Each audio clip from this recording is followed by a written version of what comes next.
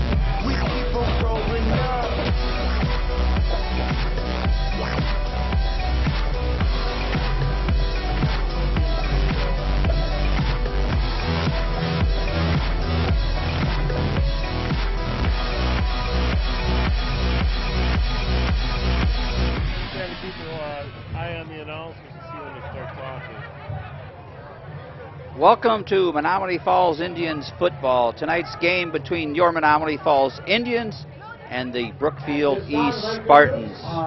Tonight's game being brought to you by Falls Cable Access Channel 14. Bill Hintz, my partner here this evening. Hey Bill, tonight's a big game for Menomonee Falls. Menomonee Falls is 4-1 in conference, tied with Brookfield Central and Marquette. So tonight, if they can get a W, would be a big step towards the Greater Metro Conference Championship. Absolutely, and I think they feel that they've got a right to be in this position right now. They control their own destiny. They win tonight. That sets up a perfect final between Marquette and them at home right here on the same field. So it's a pretty exciting night for definitely anybody who's connected to Menomonee Falls. Well, let's talk a little bit about the keys to the game this evening for Menomonee Falls as well as Brookfield Central, Bill. You know, you mentioned Marquette's coming up, and we see the Falls, but there's the keys to the game for Menomonee Falls. Yeah, absolutely. I mean, without a doubt, D'Amico is the key. He does all the passing. He does most of the running. He is their #1 receiver. I mean, I'm surprised he doesn't throw the ball and catch it himself. He's really outstanding. Very, very, very good athlete. And then turnovers, we just simply cannot have that. Every time that the Falls has had a situation where they could put a team away, and they haven't, it's been because they had these little pesky turnovers. So they definitely need to do that.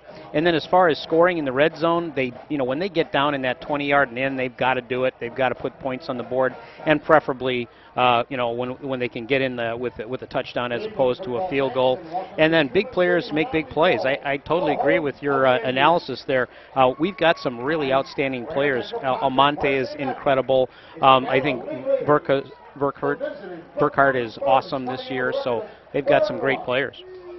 All right, so we'll get to the keys to the game for the Brookfield East Spartans in just a moment, but right now we're going to go to PA announcer Jerry Missling and the national anthem for tonight's game here, Menomonee Falls and Brookfield East in the Greater Conference Showdown here this evening. To honor America and our brave men and women in the armed forces, especially those serving overseas and away from their friends and families. Please rise, remove your hats, and be respectful for the singing of our national anthem, which will be sung by Courtney Nielsen, Oshie Zong, and Janessa McGee.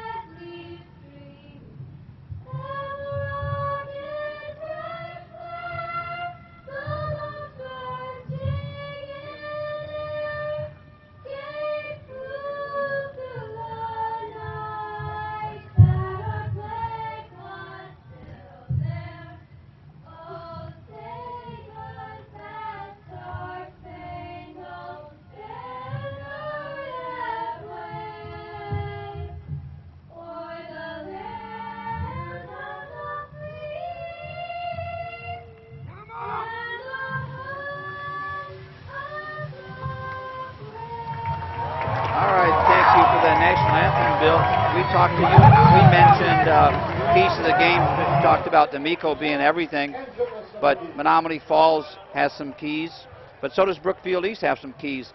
So they have a young gentleman by the name of Christian Amante that Menomonee Falls kind of leads the pack. So there you go. The keys to the game for Brookfield Spartans.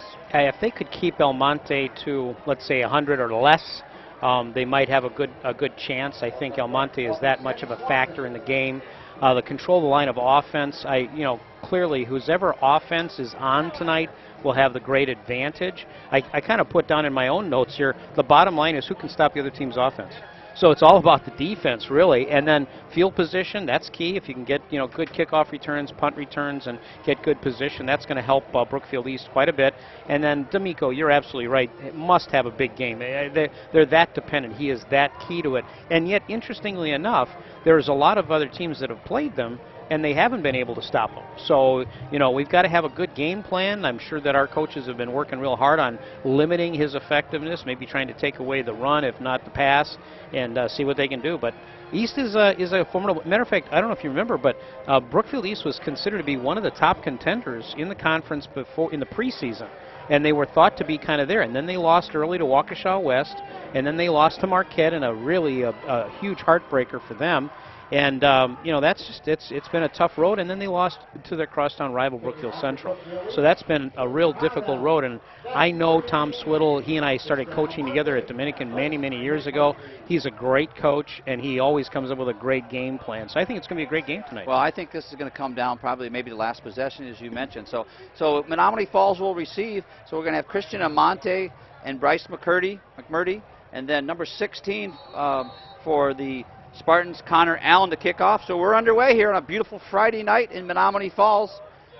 Amante takes it in the end zone, so it'll be a touchback, Bill. So the Falls will take out the first possession here, starting at the 20-yard line. Yep, absolutely. And, those are one of those things when it gets kicked into the end zone in high school, they don't have a lot of options. And anybody who can kick the ball that far, that is the reward. So they're on their 20-yard line. All right, so quarterback senior Adam Beckhart will lead the Indians out of the huddle here.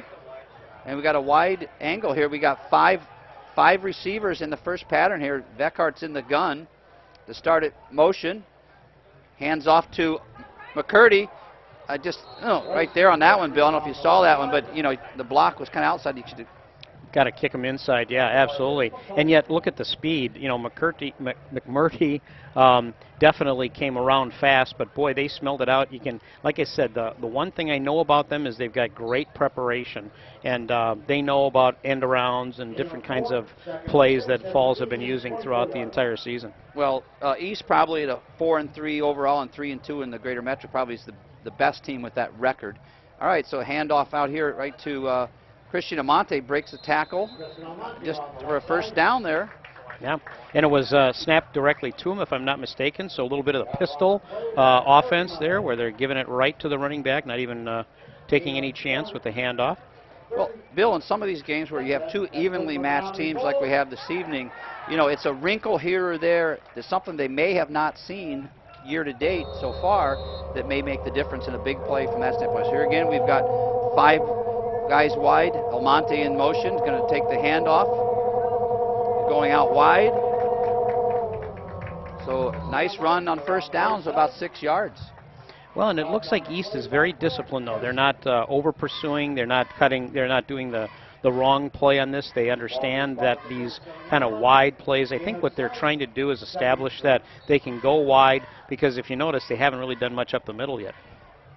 Well, so far, what I've seen is, the similar, different formations, trying to catch East off guard there. That's a snap right to Almonte, but he goes right down, so he's going to be a big loss there of about 7 or 8 yards. So it's going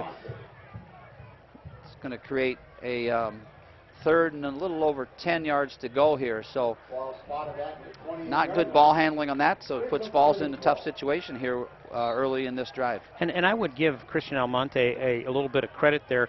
He's well coached, and I think the coach has told him that if there's ever that kind of fumble thing, let's not try to get heroic, let's not try to pick it up and run with it and everything else, because that's when you could lose it. And he definitely fell on it to make sure that we retain possession. All right, so Veckhart's in the gun here again with 3rd and long. Motion coming to his left. It's a handoff to McMurdy. Turns it up inside. If he can break that tackle, it's going to be 1st down, I think, here, Bill. Very close. Interesting, just kind of philosophically, I mean, to be doing those kind of, I don't know, I don't want to call them end arounds, but they're, in some ways that's what they are. They're spreading them wide, and then they're having one guy come back in motion and getting the ball in that. So they must have seen something in their research on Brookfield East that maybe they thought they were susceptible. That was probably the first play that I thought looked really good, and they got some mileage out of it. Falls interior doing a nice job up front. So again, we got 5 wide, Veckhart in the gun, Almonte. Just going to hand it off to him just the other way. He turns it outside. Speedster Almonte. Be careful with that one a little bit late. But Christian Almonte is, leading the Indians in offense. He's got 1,127 rushing yards, averaging a little over 160 yards a game, Bill. So he and D'Amico are just 2 outstanding football players. Well, and you know what's interesting, too, is that Almonte actually averages 7-point yards every time he touches the ball. I mean, if you think about it, just keep giving him the ball, and you're going to keep getting 1st downs, All right, so it's 2nd down and 5 on the 47-yard line for the Indians. Veckhart takes it. We're going to hand it right up the middle to Almonte. Going to be just a little bit short. It's going to be 3rd down and short here, just on the other side of the 50-yard line. So 3rd and short for the Indians. Yeah, they got a little physical on the inside. That's the first inside play. And you saw Almonte's helmet came off in the tussle there, so they have to bring in a little substitution, Boyd Sansoni. All right, so it's going to be actually, officials marked it back a little bit, so it's going to be a 3rd and a long one here. Bunch formation, Veckhart taking the snap. Snaps it right to Samson, but he had the ball, but then he lost it, and Brookfield East is going to recover. That's big. That's big. And look at the position of where they got the ball. They're looking at the 40-yard line. You mentioned it before in the pregame talk. Clearly field position is great, and the turnover factor, and that's big. Well, that's 2 really kind of mishandles in the first possession of those direct snaps, going from the center right to one of the backs here. So Menomonee Falls defense is going to have to kind of stiffen up here. So Brookfield East will take the ball on the 40-yard line with a short field here early in the first quarter. And I would anticipate Brookfield East is going to do a lot of passing, try to be quicker. They don't really want to get into a lot of D'Amico pitches walking. out to number 7. He's got a lot of running room there on the first play. Takes it all the way down to about the 15-yard line.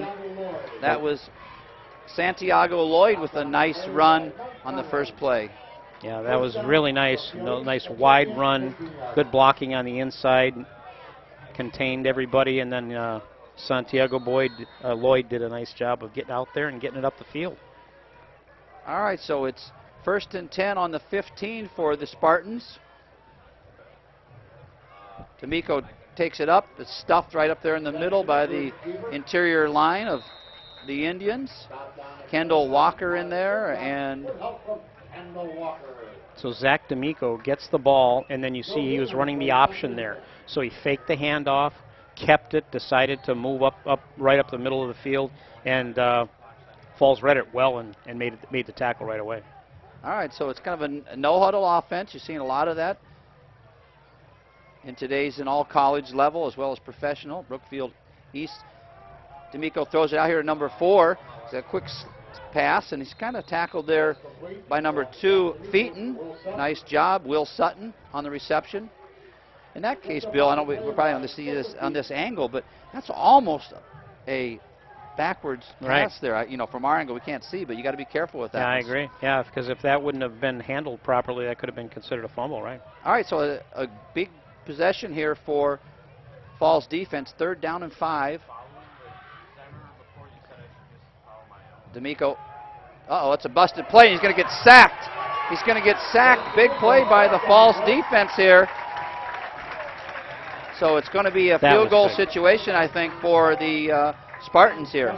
That was definitely big. The fact that I think they were anticipating they were going to be able to get in. And look at the way he handles that ball. That makes me a little nervous. Zach D'Amico, very confident. He's got his one hand on the ball as he's going down, trying to desperately make one last play on there. All right, Connor Allen in to try a field goal here from the, about the 28-yard line, so it'll be a 38-yard attempt. It's up. It's plenty of leg, and it looks to be no good. Wide right. So the Falls defense stands and cut a break on that one. Yes, yeah, absolutely. You know, and when you think about it, you know, it was a big break that they got the ball in such great field position, but the fact that they came away with no points, really big for the Falls. Excellent job on the defensive end that first series.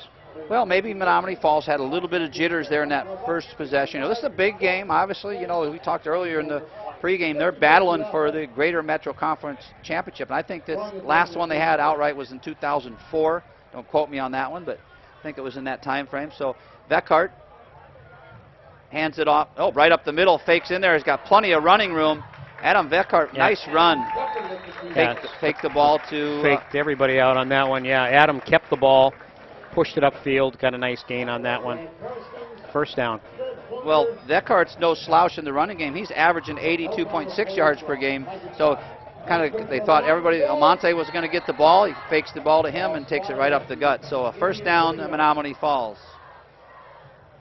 We've got 6 minutes, 20 seconds to go here in the first quarter of this Greater Metro matchup. McMurtry out here, single coverage down here to the left. Pitch out here to Almonte. He's got some runners. He's got it outside there. We've got a penalty flag. Looks like it's going to be a block in the back, possibly, or holding on number 10. Yeah, you know, and Almonte's got great speed. You can kind of tell Almonte seems to be a little upset. There's a lot of pushing and shoving, and afterwards, remember, he got his helmet ripped off and everything else.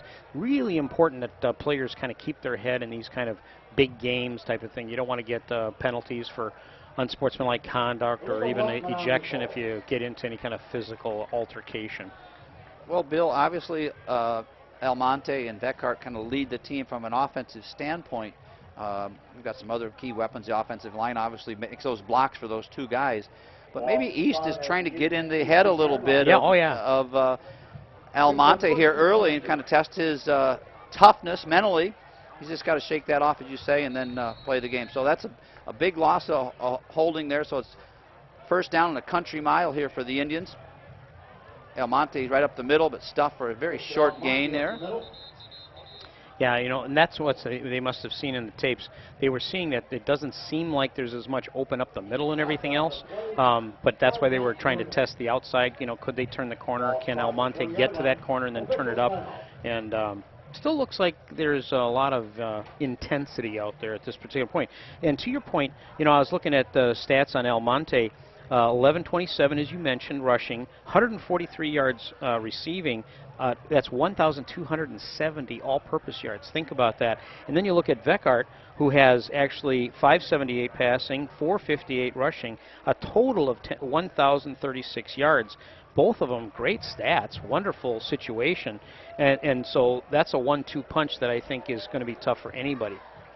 All right, so Bill, on that one, we had looks like a penalty, a 5-yard penalty on the Spartans, so we'll move the Indians 5 yards farther up the field towards the end zone here. So it's going to be a first down and about 18 yards to go. Veckhart in the gun, Almonte in motion. Fakes it to Almonte, and Veckhart's got it opening out there. Nice run by Adam Veckhart for a gain of about 10 yards, so it's going to bring up second down and about 8 with 5 minutes to go here early in this battle. I'm kind of getting the impression that what they're trying to do is, you know, outguess the defense, because I think they know that they're going to be watching Almonte, and yet Veckhart has very wisely decided that he's going to fake that handoff, and then he's going to take it, and he's gotten a couple of nice runs. All right, so motion here this way. Veckhart again, wide open. He's got a huge run there, covers up the ball across the midfield line, so Adam Veckhart. So in this situation, Bill, it's kind of like a read options. You know, if they don't take Almonte, then Veckhart keeps it and pushes it right up there. So two very nice gains there back to back.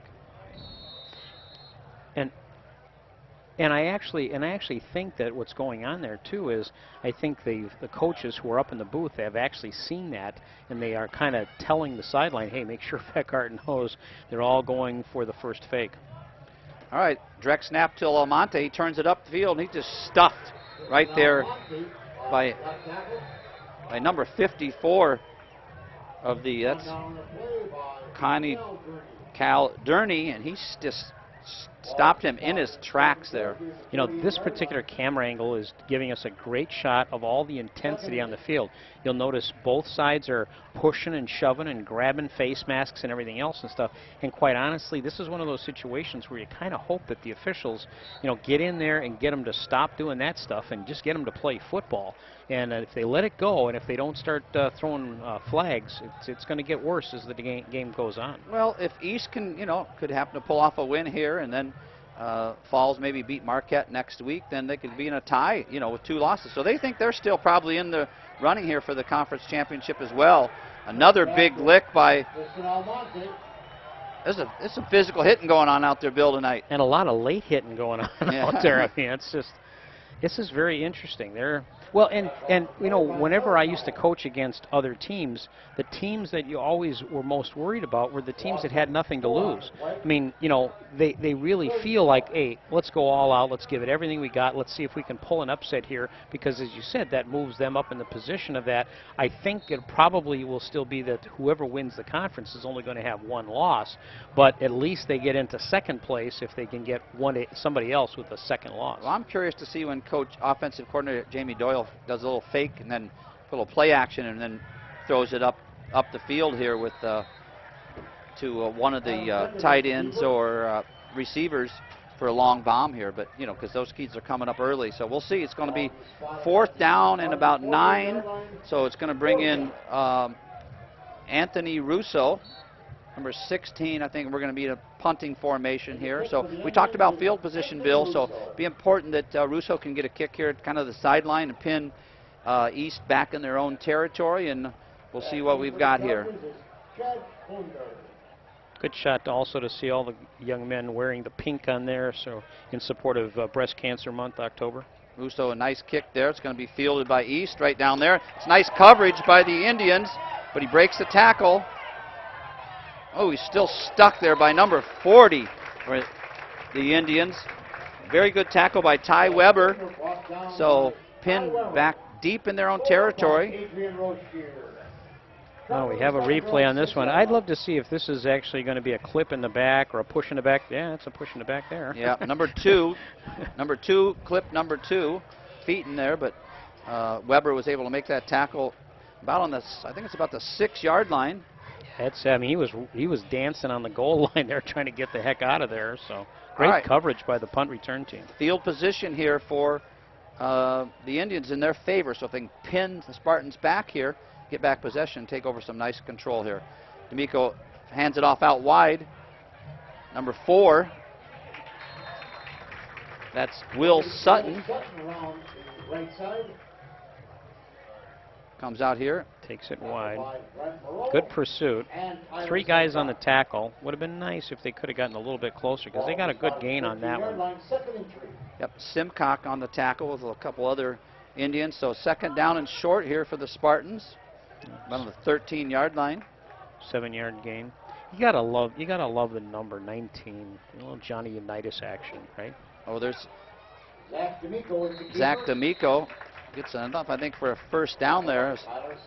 Simcock makes another tackle, number 35. Yeah, it's almost like from a defensive standpoint, you got to have at least one guy who's doing nothing but shadowing their quarterback. I mean, there's no doubt at all he's the key to everything, and if they can do anything to slow D'Amico down, they're going to really benefit from it. But it's kind of hard to devote somebody to that. You want to play them honest. You want to make sure that you're not going to let them get a fast pass or a wide run or something just because of that. All right, so it's very close to the 1st down, so the officials are bringing in the chain gang here. See if we've got a 1st down. There's a shot of Coach John Baker, really leading the Indians here to a 6-1 overall record, 4-1, and tied for the conference we mentioned earlier. So there's Coach Baker. Yeah, John's got great coaching credentials, has done a real nice job. In his 1st year, of course, gets all the way to the state finals and has a very close game with Marquette in that year. All right, so it didn't quite make the 1st down, so it's third down and short here. Bill, my guess is D'Amico's going to get the ball some way or shape or the form here. That's pretty wise, yeah. Nope, right up the middle, nope. Number 5, that's Gerald Childs for the East to get their first down. So the quick little handoff right up the middle and punched it out for a first down for the Spartans. So it'll be 1st and 10 at the 20. Be interesting to kind of compare the sizes of the lines. It just looks to me like Brookfield East line is fast, but I don't think they're that big and bulky.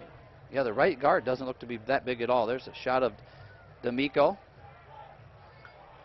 He's handed off, nope, pulls it out. He's tackled inside there by a host of Indians. 52, I think, in on the tackle for Menomonee Falls. That was Justin Olson. And Cody Marienthal. Ball's at the 21-yard line, 2nd and 9. 2nd and 9 here for the Spartans on the 21-yard line.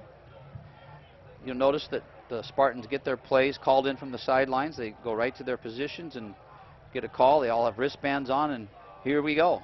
And no huddle offense. This could be the last play of the first quarter. D'Amico's looking to pass. Nope, he's throwing it up there. Let's see if he can get it. It's deflected out.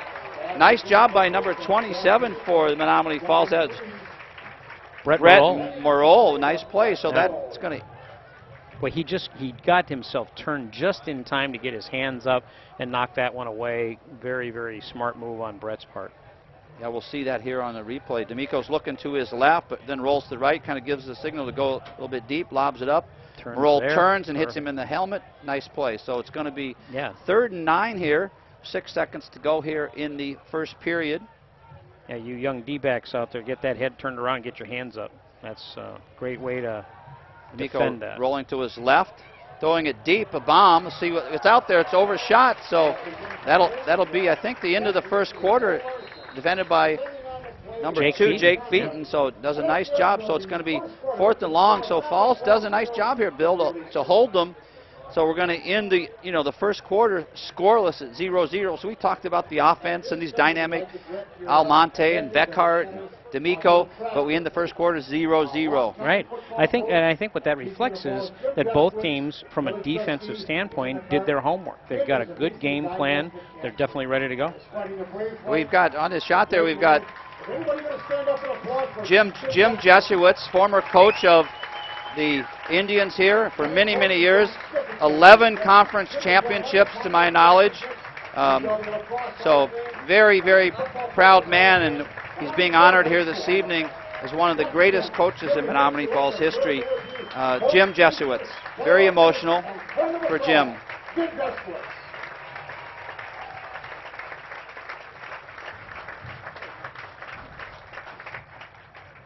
Thanks to all his hard work, and the community has been a great asset to the Falls community for many, many years. Might have some of his grandkids there in the back, maybe. All right, so again, it's the game being brought to you by Falls Cable Access Channel 14. Got our fine crew here. It's to our right. We've got Blake, Charles, Mike, Gordon, all the guys down there. And Harry Stetzel, of course, our producer in the booth. So, all right, so it's going to be 4th and 9. So, Brookfield East, number 16, Connor Allen's going to kick to McMurdy and Almonte. They do kick to Almonte. He's going to bring it our way. He's got a little bit of room out here if he can cut that up. It's a nice tackle there. Just couldn't get around that corner, but Falls takes over in great field position on the 45-yard line. Yeah, showed his speed, but I thought great defense on the part of Brookfield East. Did a nice job of making sure he didn't break containment. All right, so we've got the start of the second quarter here. Adam Beckhart's going to bring his team up here to the line. Coach Jamie Doyle makes a last-minute adjustment there from the offense. Offensive line so far, Bill doing a nice job in the trenches. We got I'm just calling this the bunch formation. Beckhart in the gun, snapped it right. There's a reverse to McMurdy, turns it up. And it's a nice job by the Brookfield East defense. Yeah, and again, I'm looking at the size of the Brookfield East defenders. Again, some height, but not a lot of thickness, and yet they seem to be light and fast and able to recover, and they're not fooled by a lot of the misdirection. Well, on that one, Bill, I wasn't sure, but McMurdy turned that one up. He saw an opening there. It kind of closed quickly, but might have been a little room outside on that one. The guy was kind of blocking down. So, all right, so it's going to be 2nd and 7 for the Indians. Almonte in motion to his right. Vekart takes the snap. It's going to be a short little screen pass, but Daniel Dalkey, number 81, just flat out dropped it. Yeah. Got to keep your hands on those and pull them in. Well, in a lot of cases, Bill, in that one, he's peeking, I think, looking to see if somebody's going to hit him. Yeah, when you're coming across the middle, I don't care if you're, as big as Dalkey is, 6'4" and 202. It doesn't make any difference. You don't really want to get surprised across the middle. All right, so a big play here for the Falls, 3rd down and 7 here. They got great field position. Let's see if they can capitalize it here early in the 2nd quarter. Almonte in motion to the left. Snap to Vekart. Going back to pass. That's right there. Is nice job by the safety for the East, number 9. That's Bradley Karstens. Came up, delivered a hit, so Falls can't move the ball, and they were forced to punt. Yeah, almost seemed like there was a little confusion on the route to run. Looked to me like he was doing a down and out, and it looked more like the pass was kind of a flag. So I'm not exactly sure what happened on that one. All right, so, so far, Bill, this game, Russo back to punt, there's been some field position. Falls has had good field position. East has had, but neither team has been able to capitalize early in this game. So Russo to punt. East gets some nice penetration here. We'll see what that ball does. He's picked up kind of, and he was down. The officials got him down there. Number 14 for the East, that's Chad Kulinder. They got him down. Yeah, not right when he caught it, but yeah, a little bit ahead. Yeah. I think he knew his knee was down, and then people started coming. He said, "I'm going to get out of here because I don't want to get drilled." Yeah, isn't it? You and I both played some football, and you know that sometimes it's just about self-preservation. Just kind of. You're the guy's setting wide open. All right, so Zach D'Amico here for the East Spartans. Possession on the 15-yard line. D'Amico takes it around the end. Falls defense does a nice job there. Number 35 again. He's around the ball all the time. Tyler Simcock, Bill. Yeah, definitely good pursuit, but they are picking up some yardage, and they just haven't been able to break a big one yet. All right, so 2nd and 7 here for East on about the 19-yard line. Beautiful evening here in the Falls for Friday night football. Handoff. Short gain there, a couple yards, so it's going to be a 3rd down, 2 or 3 here for East. 3rd down and short. So we'll see if the Falls defense can shut them down and try to get good field position here again.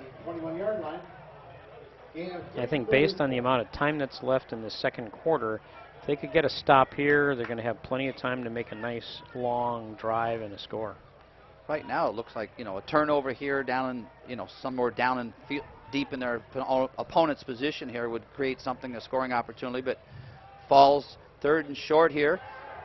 D'Amico going back to pass, is rolling out to the right. He's got room to run out there, very quick. Breaks it long yard just up to midfield there. So there you saw the explosive Zach D'Amico. And that's the big play that we kind of talked about before. You don't want to have that happen. What I happen to notice on that particular play, Tyler Simcock actually lost his footing, slipped and fell, and so he wasn't able to get out and contain him. So he was able to get that big gain all the way to the 50-yard line. All right, so 1st and 10 on the 50-yard line, right at midfield here for East. Simcock pitches it out here wide. That's got to be a holding right there on number 4. The coaches are yelling there because number 14 for the Indians, Zach Merole, was getting held, it looked like to me, but no yellow hankies on the field. And correct me if I'm wrong, I think there's only been one penalty called. A little offsides or something. Yeah, 5-yard offsides. It would seem like there's more yellow opportunities. All right, so 1st and 10. Hands off to number 7. That's Santiago Lloyd with a nice run there on 1st down for the Spartans. So the Spartans have got a little momentum here with that big play from D'Amico. Yep. So they're down on the 35-yard line here.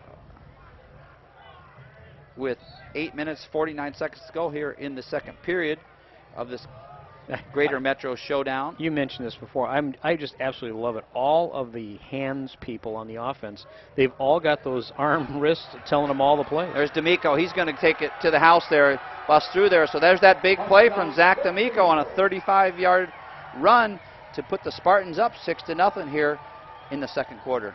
2 big runs. Unbelievable.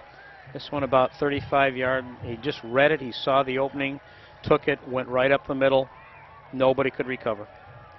All right, so 2 plays from D'Amico probably about 70 yards on those 2 runs. So puts East up here in the second quarter. So we're going to have the extra point attempt coming. So it's going to be important here for the Falls offense to answer on this possession here. Right. So kick is up and good. So Spartans take a 7-0 lead here with 8:30 to go in the second quarter. Yeah, I mean, the very thing, it seems like all of a sudden we got into the second quarter, and all the things that they were able to do both defensively and in the first quarter, Falls just wasn't able to do it. They weren't able to contain, D'Amico. He seemed to be able to see the field well. There were lots of gaps, lots of openings. And then, of course, our offense still hasn't really gotten on track yet to do what it's been doing in the last few games.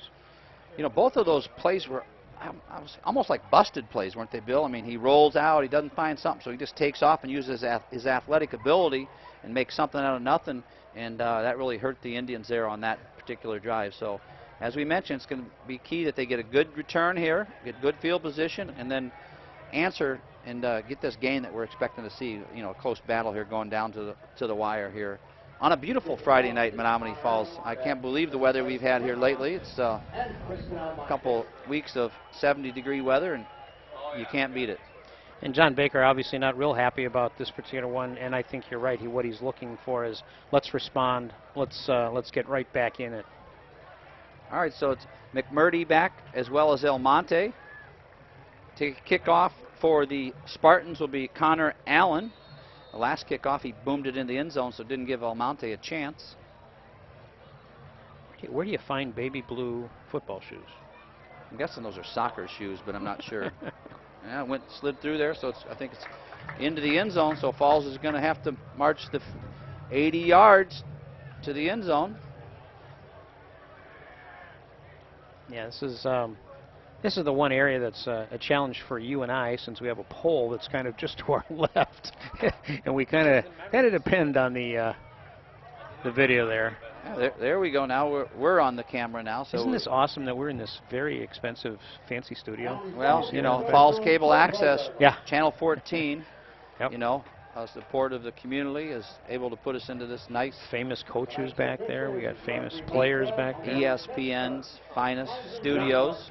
All right, so we're ready back. Enough about talking about our fancy studio.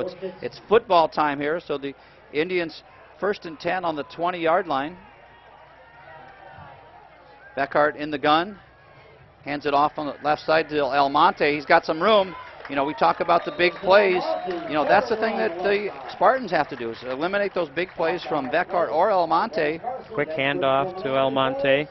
Turns it, sees the gap, goes right up there, makes at least one person miss. Gets a nice gain for a first down. You know, before we were talking, I was doing the comparison of El Monte and Beckhart and what they offer. You know, both of them around 1,000 yards for their offense, but D'Amico actually gives 1,778 yards when you combine those two. So D'Amico's something. All right, so it's 1st and 10 for the Indians here. Hands it right up the middle to El Monte. Does a spin. He's busting through there.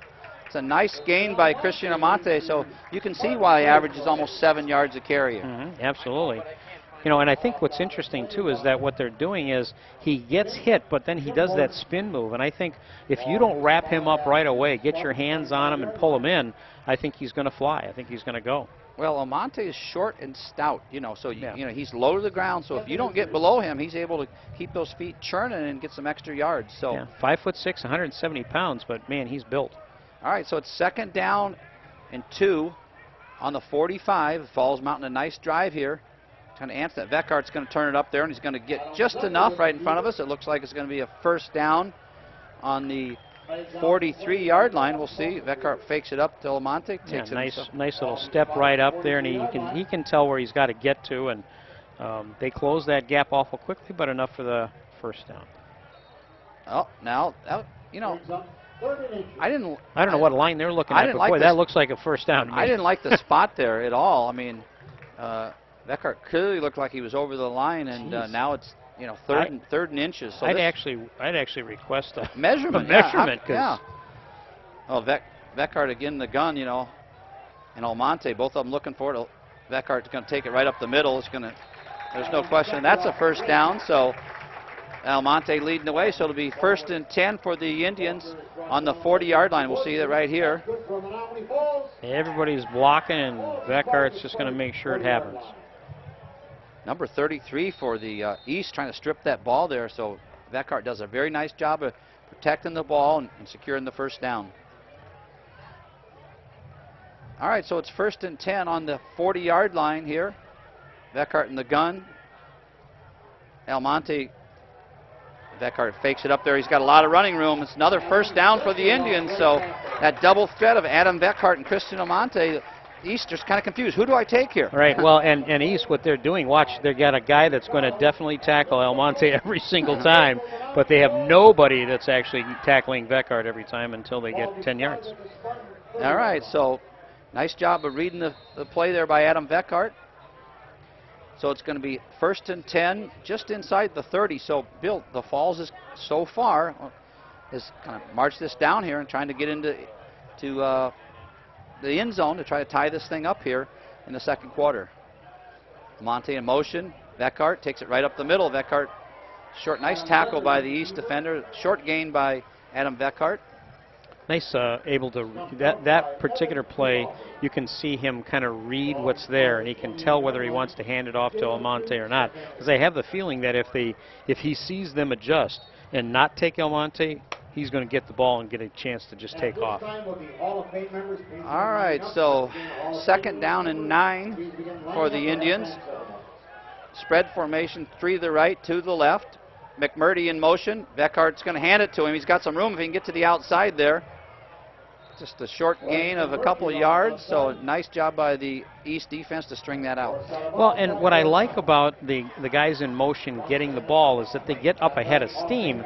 The problem is it's not fooling anybody, and Brookfield East is standing there waiting, and when you can't turn that corner, even though you got a full head of steam going, that means they're well prepared to make sure that that's not going to go anywhere on that particular play. All right, so it's a big play here in this drive, Bill. It's 3rd down and 7 for the Indians on about the 27-yard line. So to keep this drive alive, they need a first down. So Veckhart's going to drop back to pass. He's looking for a pass. He's got Dulke out there. Dulke's going to turn it up, see if he can rumble up there. And looks like it's enough for a Menomonee Falls first down. So a big pitch and catch there from Veckhart to Dulke. There you go. Dulke's got it. Makes one guy miss. And then picks up another 4 yards. Nice move by Dulke. Nice little spin move there by Daniel Dulke. All right, so it's the drive's still alive here. So it's 1st and 10 on the 19. Veckhart joined in the backfield by, it's a little reverse. They got some blockers out in front. See if McMurdy. Oh, that's a nice job by closing by number 33 for the Spartans. That's Vince Shimborski. Looked better than the beginning right there, but yeah. And you saw there were 3 Brookfield East defenders on the one side ready to take the guy who was going to get the handoff, Almonte, and then instead they reversed it, and yet they still had guys on the weak side. All right, so we've got a mental error here. It looks like Falls has had a penalty here. It's going to take them back a little bit. We'll see if we can get the call. Wow. Chop block. So one of the, looks like the interior lineman possibly. Second penalty of the night. Caught a guy a little bit low, so it's going to take them back. Is that a 15-yard penalty? It looks like it is, yeah. So it's going to be, wow, 33-yard line. So it's 1st and a country mile here for the Indians. So they were down ready to march and punch in the end zone. Now they've got their work cut out here with first down and looks like about 25 yards. Okay, McMurdy in motion. Okay, get out there, young man. He's got some room there. He's going to get that all back almost. So nice play on first down there, Bill. Yeah, very nice. Clearly, McMurtry was definitely ready. He's in motion again. Quick handoff, boom. He gives it to him, and then he's able to turn the corner. And for whatever reason, this time there wasn't anybody there. There wasn't anybody, you know, kind of waiting for this particular action. So whatever they did, they faked it well, and this time big gain for the Falls. All right, so the chain gang's a little bit confused over on that sideline, but it's second down, about 6 yards to go. So Falls does a nice job to get it back into manageable territory here to try to secure a first down here with 4 minutes, 46 seconds. Vekart takes it right up the middle, but that's just a whole host of Spartans to shut that down. I think that time Almonte wasn't covered up. We'll see here. Yeah, Vekart kept it, did the fake handoff to Almonte. All right, so it's third down and 5. So what do you think here, Bill? I mean, depending on how much they get in there, if it's fourth and short, they probably do go for it. But say they don't get much time, does Coach John Baker go for a field goal at this point? Yeah, I mean, but I think more importantly, this particular play, I think they're going to have to look at passing. All right, here's Vekart touching up the middle. He's got a first down. He's still rumbling in there. He's going to get into the end zone. Wow. Touchdown. What a run by Adam Vekart here. That's an outstanding run. He was rumbling, kind of falling down, kept his feet churning. So touchdown Indians. Go ahead, and I think Vekart, you know, there he showed his athleticism. He's able to take it, he reads it, he sees the gap, he goes right in there, he makes this person miss, pushes that guy down, and then he's close enough to the goal line where he can just stretch it out and go. Nice run by senior Adam Vekart. That guy reminds me of number 12 that I used to know. All right, nice job by Adam Vekart. So Russo in the kick, so see if we can get this game tied up. Russo puts it up and in, so we've got a tied ball game here, 7-7. Menomonee Falls Indians, Brookfield East Spartans with 4 minutes, 2 seconds to go here in this Greater Metro Conference matchup. There you go. All right, so let's take a look. We talked about the Greater Metro Conference, and we mentioned Menomonee Falls, Brookfield Central, and Marquette all tied atop at 4-1. Oh, here we go. There we go. Okay, so Falls and Brookfield Central currently are tied. Marquette. Actually, I've got Marquette at 4-1. So I think these are overall records here. Oh, the overalls. Yep. Okay, yeah. So in the conference, it is a three-way tie. Marquette, Brookfield, and the Falls are at 4-1, as you mentioned. East and Hamilton are at 3-2. And really, those guys are knocking at the door as far as that goes. And from a Greater Metro standpoint, you know, it's still anybody's. Theoretically, you still got 5 teams out of the 8 that are still in it in some way, shape, or form. That's a testament to how great the Greater Metro is in terms of football. You're exactly right. It's one of the top conferences in southeastern Wisconsin here. All right, so Russo to kick off here for the Indians. Russo kicks a nice kick kind of deep there. It's going to be fielded by the Spartans on about the 15-yard line. He's getting a nice return there, and the Falls got to put him down, so he returns it all the way up to the 36-yard line. The ball is loose. Let's see what we got here. The official's coming in. Maybe he's down. Yep, possession Brookfield East. So and we didn't even get a chance to talk about it, but the rankings in terms of the state for the Division 1s, you're actually looking at Homestead 1, Arrowhead 2, Greendale 3, I don't even know. Kenosha Indian Trail. Yeah, I can't imagine that they're going to be in the same category as Arrowhead and Homestead, but Falls is number 7 and Central is number 8. So definitely Greater Metro very well respected and represented. All right, D'Amico pitches outside there. Nice pitch and catch there, number 7 for that Santiago Lloyd. So nice gain on first down, about 6 yards. So it's tight. It's so difficult to play these options because you do have to work on containment. If 2 guys are not containing or 1 guy of the 2 is not containing, they're going to get outside and they're going to get some yards. All right, so it's going to be really important here for the Falls to keep East out of the end zone here, or keep any big plays. That's a pitch out wide, and he's stuffed. That's a great play by number 2. Jake Featon came up hard and just leveled the guy. You know, they anticipated that when Jake Featon was definitely ready for that. He saw him going wide. There he is. Steps right up, boom, takes his legs out, and he's down. Nice tackle by Jake Featon, number 2. So it's going to be 3rd down and about 6. So we're going to get officials timeout. I'm not sure for what. They're resetting the clock. I don't know about you, Brett, but as far as I'm concerned, I'd put 3 guys to do nothing but follow D'Amico. 2:56 here left in the 2nd period here. The big play, 3rd down and 6. If the Falls can stop them, they'll get a chance to get the ball back. D'Amico back to pass. He's running. Oh, here's those situations. There he goes, and he's going to be just. Oh, that's going to be close. It depends on where they. That guy's got it right here at the mark line. It, yeah. but It's going to be 4th and inches. So if they don't have this one marked. D'Amico does a nice job there. Geez, he carries that ball loosely back there. Yeah. You know. Yeah, you'd like to think if you can get close enough to him, you can maybe knock that baby away, but he's so doggone fast. All right, again, so you can hear our PA announcer, Jerry Missling, giving us a pep for Falls Cable Access, Channel 14. I don't know if you saw that on the last shot there. The communication system, they got 2 guys, at least 2 guys, that are using, like, signs. You see the numbers there, yeah. that 3 on there and stuff like that. So they got these other guys involved to call plays. They're actually, so that's how they're getting it in from the sideline. Isn't that interesting?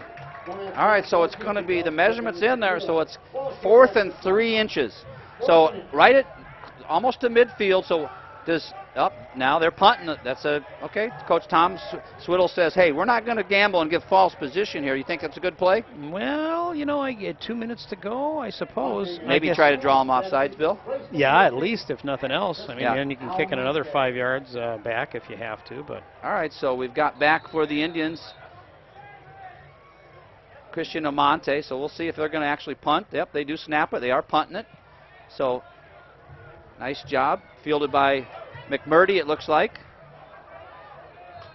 Brings it up to just short of the 30-yard line. So Falls are going to have 2 minutes to go here in the 2nd quarter.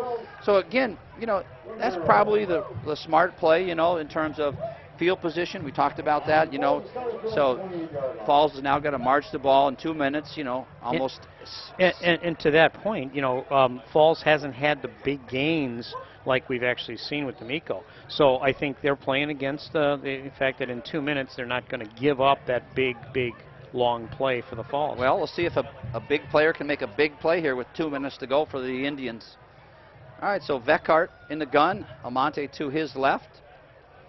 McMurdy takes it around the end, turns it up there. He's got a little bit of room. He's rumbling, he's going. Can he take it all the way? That's a big play by a big player, baby.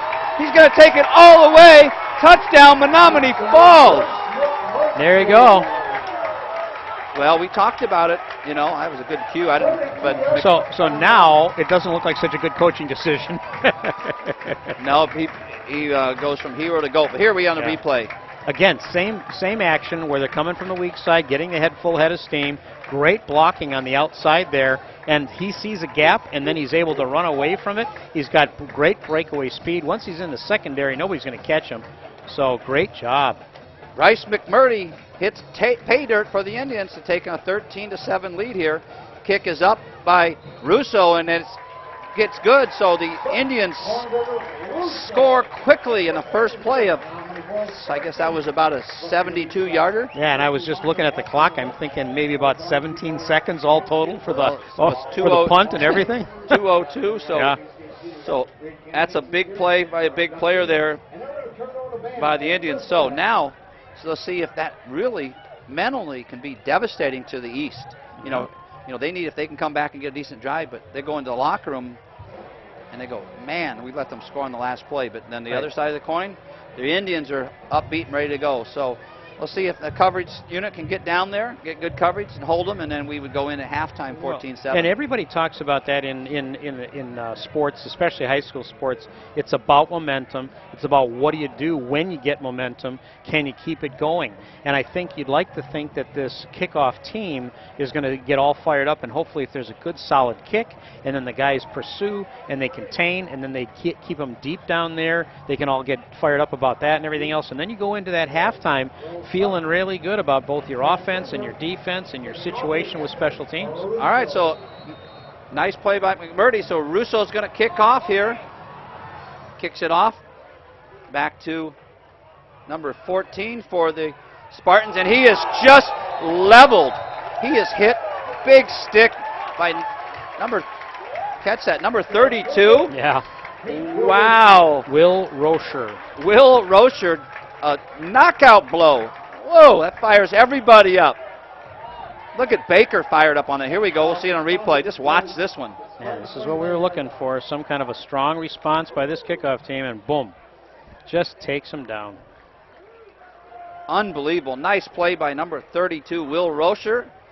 So it gives the Falls momentum here. So let's make sure we don't get anything behind you here, gentlemen. So D'Amico's rolling to his right. Going to pass in there. And looks like it's gets a little bit of the little ground, so incomplete. You know, Bill, occasionally you see these situations where they start to, you know, under 2 minutes, they throw a couple passes, they're incomplete, and all of a sudden they're punting again to Falls, and we get the ball here with, you know, a couple minutes, or, you know, a minute to go. Right, exactly. All right, so we'll see what Falls does here, if they can get a stop in short yardage. If Falls will call a timeout, maybe. And I was...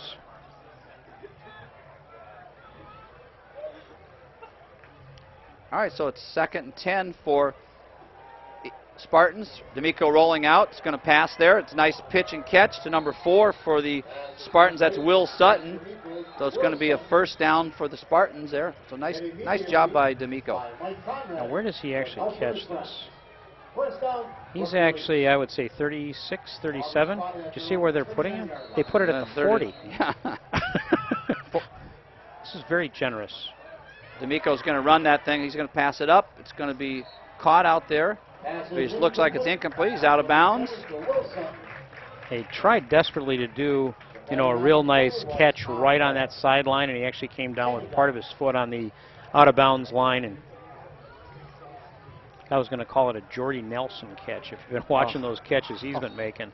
That guy's unbelievable. So great all right, concentration. So very important for the Falls defense here to hold East, you know, from getting any points. So they go into half with momentum. We've got 1:17 seconds to go. 2nd down and 10 from the 40-yard line. D'Amico in the shotgun. Going back to pass. Rolls to his right. Going to get a little pressure. It's going to be thrown outside, but just can't be caught out there by number 4. Again, Will Sutton's over his head, so it's going to be 3rd and long. Yeah, you know, it's interesting. I think what sometimes happens with players as impressive, I guess you would say, as D'Amico, I think sometimes when the other offensive players are suddenly expected to catch a ball or expected to run with it and everything else, they're kind of shocked. You know, they weren't expecting that somebody was going to actually throw them the ball or hand off the ball or something like that. And you know, that is the one negative about having maybe one player that really can do so many things. We'll see if the Falls defense can come out. There's D'Amico on the run. He's going to be stopped short. We'll see if Falls will. Russo comes up and sticks him. See if Falls gets a timeout there. They do, to stop the clock here with just a little over a minute to go here in the first half. So because forcing East to punt. Anthony Russo and Justin Olson. Timeout, Menomonee Falls. All right, there you go, Bill. We've got some of the passing leaders for both teams. There you go. Yeah, passing. Oh, for this first. This is for the season. For the season. Okay, I'm looking at this and going 87 yards for passing on D'Amico. I'm thinking he's got just a little bit more than that, but yes. And then McMurtry, 192 yards receiving. So he's actually listed, I think, as the #1 receiver, if I'm not mistaken.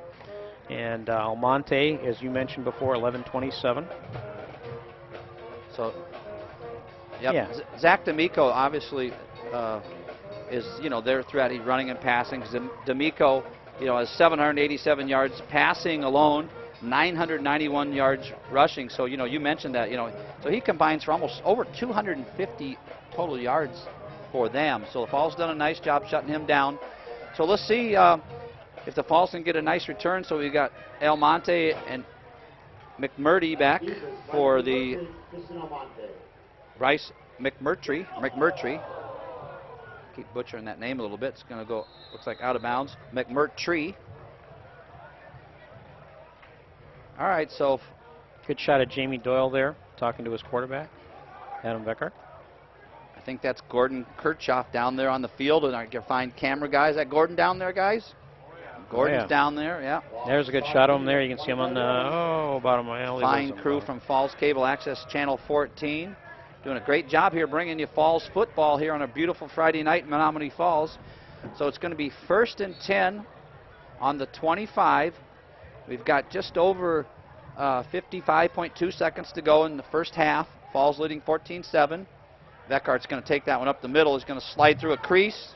Adam Wilford slicing up the middle. So Falls being a little bit conservative here. They're up in the lead. They don't want to, give possession back there. So takes the handoff. Veckhart up the middle. 8 of 9, 2nd and 1. A lot of hitting going on there. all right, so let's see if Falls can keep this thing going. They're content, I think, to let it run down. There's just under 30 seconds to go. And that is one of the challenges. Whenever you have an offense that has a quarterback that gives you both passing as well as running yardage, I always think, and this is true of the pros, college as well as high school, you run the risk that your quarterback's going to take a beating, especially when he does the run. All right, so we end the first half here in this Greater Metro Conference matchup. Menomonee Falls 14, Brookfield East Spartans 7. So, Bill, we made it out to be a well-fought battle, and we saw a heck of a football game here in the first half. Your thoughts on the first half? Yeah, I think when I really think of the first half, I think of it more as a 7-7, pretty much a balanced attack, kind of, right there and everything else. And then what the Falls did was they just took advantage of that one opportunity, that one big mistake by Brookfield East, and scored that extra touchdown with very little time left in that second quarter. And I think that right now has been the difference. But I think both teams, in my opinion, came in with great game plans. You're not seeing an explosion of points. Every point, every yard seems to be well thought out. And I don't think it's going to be easy. I think second half, one of the things that I looked at in that second half is the fact that the fourth quarter, unfortunately, the Falls has been outscored 30-48, and I worry that they've got to have a big enough third quarter, and they usually do. They come out strong. The Falls comes out strong in that third quarter, and then if they can score a bunch of points, I think that'll be awesome. But if they can't score a bunch of points, they got to make sure that fourth quarter isn't like what it's been in other games. Well, it was a heck of a football game here in the first half, so we're going to get some halftime entertainment. I think the Athletic Hall of Fame is going to have a ceremony at halftime, but we're going to be back here in a few minutes with the first half highlights. So we go into break here. Menomonee Falls leading 14-7, so we'll be back in just a few minutes.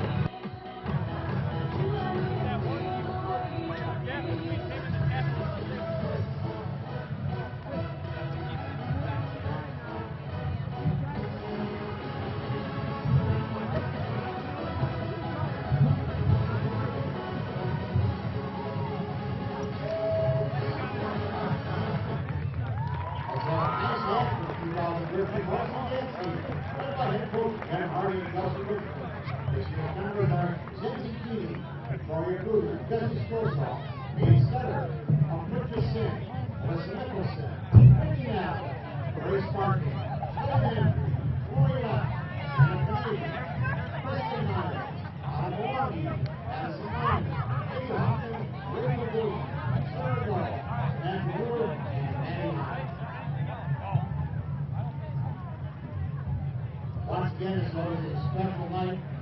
We have our new inductees in the Menomonee Falls High School Hall of Fame. We have some old inductees out there, or former inductees, including Bob Wolf, Bob Schreider, Terry Thomas, Bob Hessler, and Jim Jeskewitz. Let's have a nice hand for our previous inductees.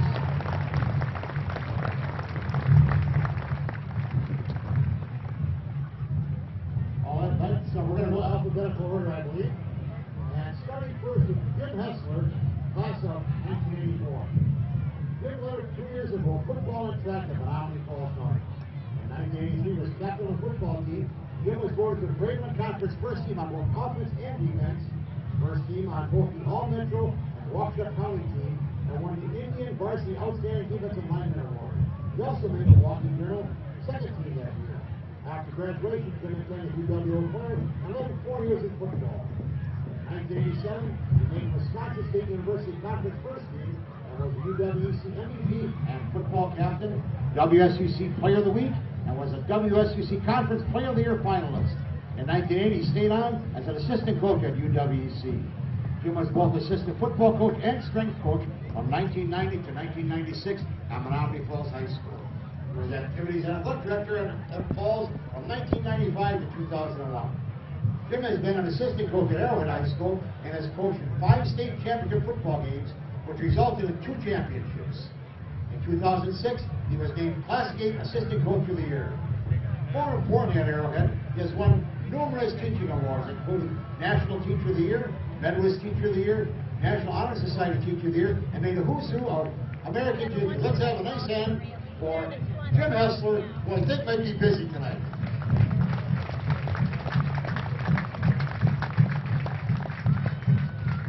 Up next, we have Nicole Gross Johnson, class of 1990.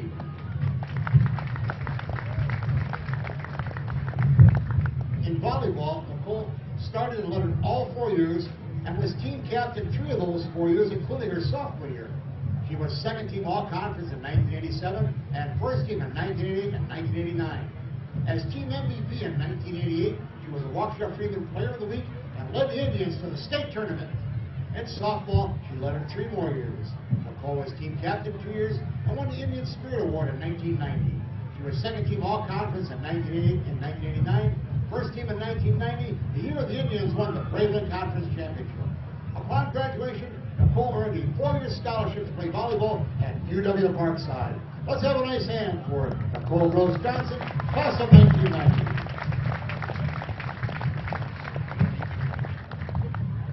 Michael McKenna, class of 1993. In 1992, Mike ran cross country and was first team all-conference, made the Walking Journal Central area team, and was a WIA state qualifier. Mike was a 4-time national cycling champion and a national record holder at 200 and 2,000 meters. Mike was selected by the U.S. Cycling Federation as the best 16-year-old all-around rider in the United States. For 3 years, he was selected to attend the United States Olympic Development Team Camps in Colorado Springs. Mike has won 11 national medals in 20 disciplines and won over 20 Pro-Am races. He raced professionally for the Midwest Airlines Cycling Team in 1994 through 1997 and competed in 4 national championships. Mike is currently competing in the Elite Masters race. Mike is the Nicolay High School girls track and field coach. His team was state runner-up in 2005, and he was named 2005 Walking Central Coach of the Year. He has coached 9 state championships and coached well over 20 stadium podium finishes. Let's have a nice hand for Michael McKenna, class of 1993.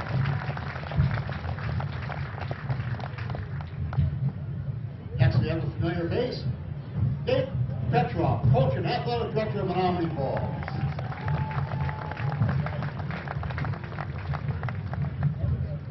Dave began his coaching career in California. He was head wrestling assistant football coach at Belfar, head wrestling and assistant coach at Costa Mesa, and assistant coach at Golden West Huntington Beach.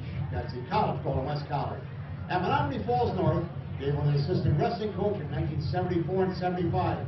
He was a varsity football coach from 1975 to 1982, winning the conference championship in 1981. The same year, he was voted co-football coach of the year.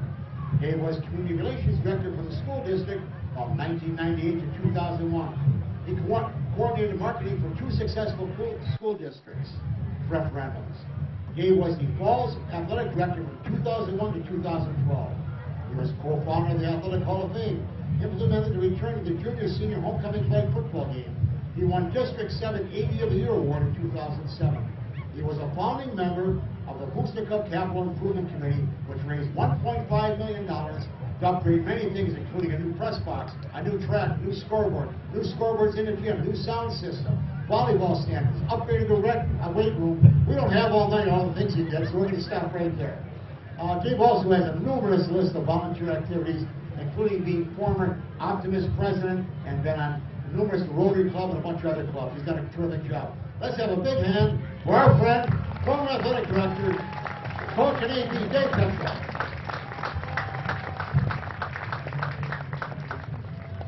Dave wrote all those things for me to say about him, just in case you want.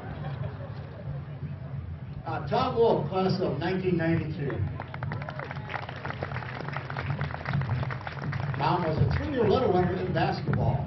In 1991, he made second team All-Braveland Conference, third team All-Area Waukesha County, and CNI All-Suburban Honorable Mention. In 1992, as team captain, he was first team of All-Braveland Conference, second team All-Area Waukesha County, and made the Waukesha Journal Conference Coaches All-Star Team. Tom was also a 3-year letter winner in football. He won numerous awards in 1991. He made first team All-Braveland Conference, first team All-Area Waukesha County, and winner of the Menomonee Falls Coaches Most Improvement Award. Tom was honorable mention All-State and was a member of the Wisconsin High School All-Star Shrine Bowl game. Let's have a nice hand for Tom Wolf, 1992, and all our inductees and former inductees.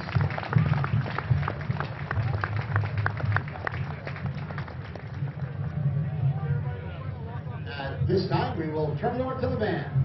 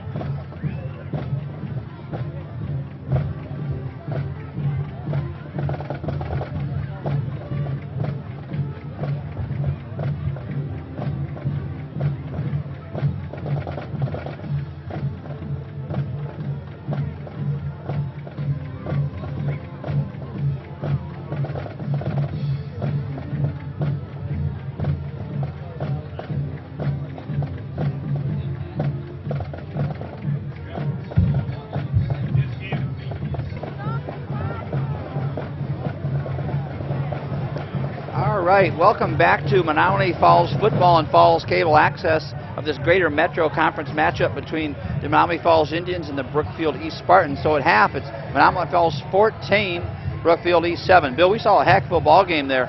Some big plays by both teams, big scores, which we talked about there early in the pregame. So let's take a look at some of the first half highlights and some of those big plays.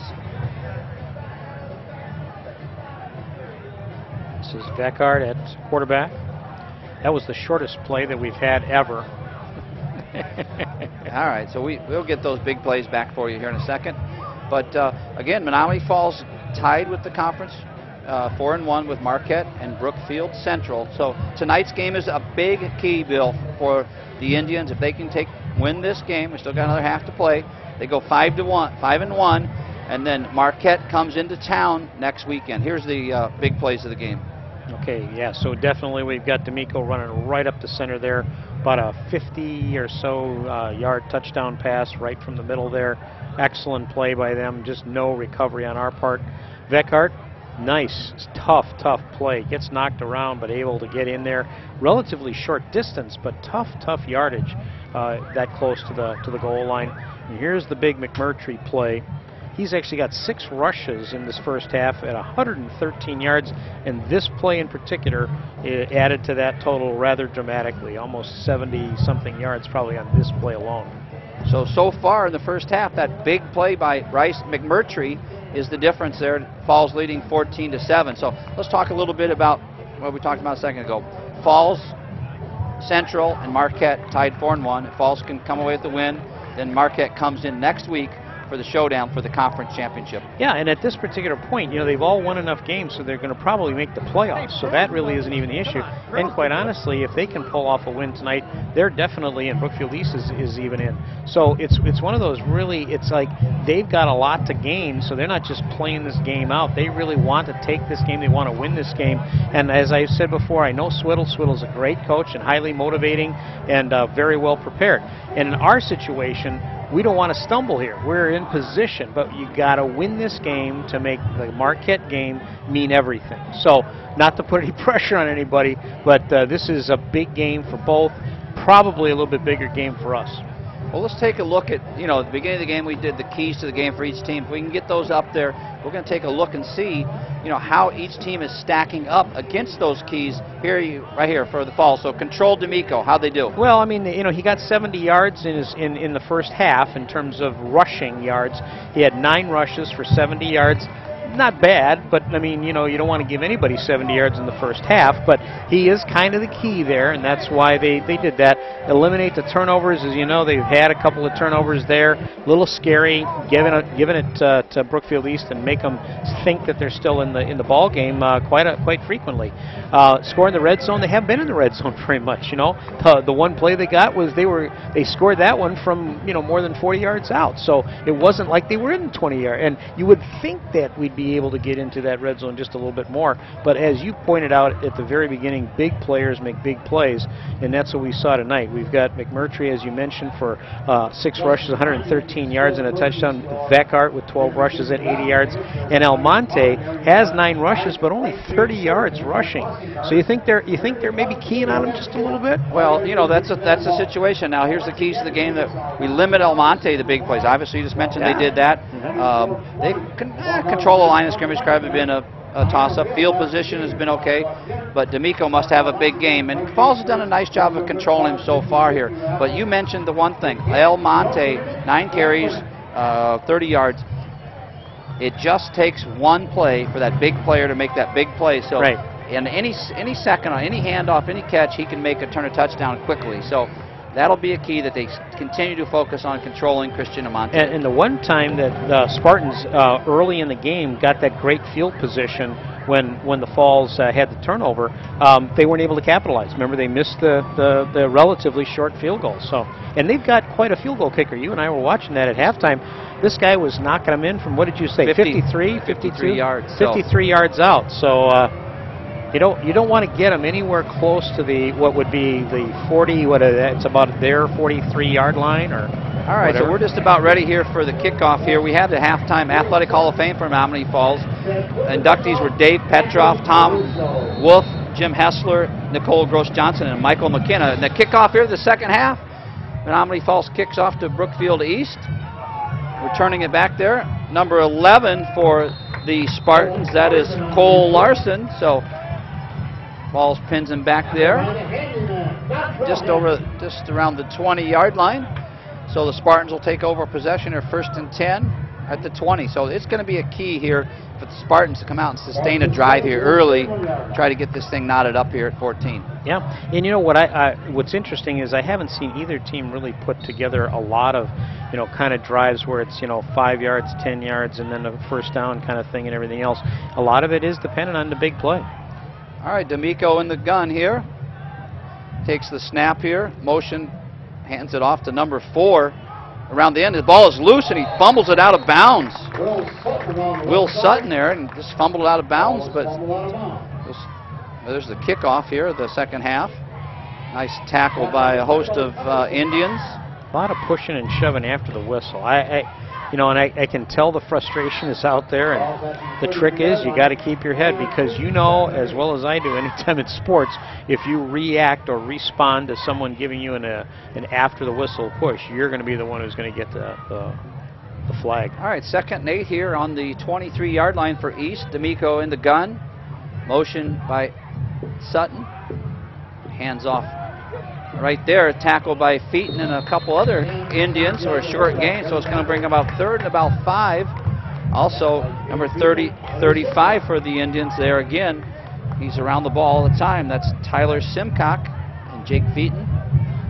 But I'm looking at that front line there, and those guys on Brookfield East, they're small, but they got big hearts. I'm telling you, they're not afraid of anybody. They'll take on anybody. All right, so 3rd and 5, a key play here for East early here in the second half.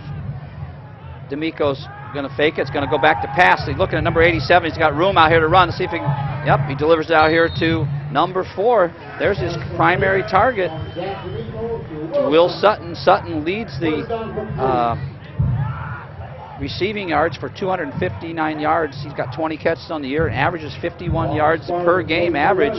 Will Sutton. So he's a go-to guy for D'Amico when he gets in trouble. So a first down for the Spartans. One of the few times that D'Amico actually gives the ball to someone else. All right, so it's 1st and 10 on the 44-yard line. D'Amico hands it off. Runners gets a little room outside. Is tackled by 52, kind of grabbing him by the shirt. Nice tackle by Justin Olson for a short gain there on 1st down. Olson's got a good grip. Make sure he doesn't let go of that jersey. All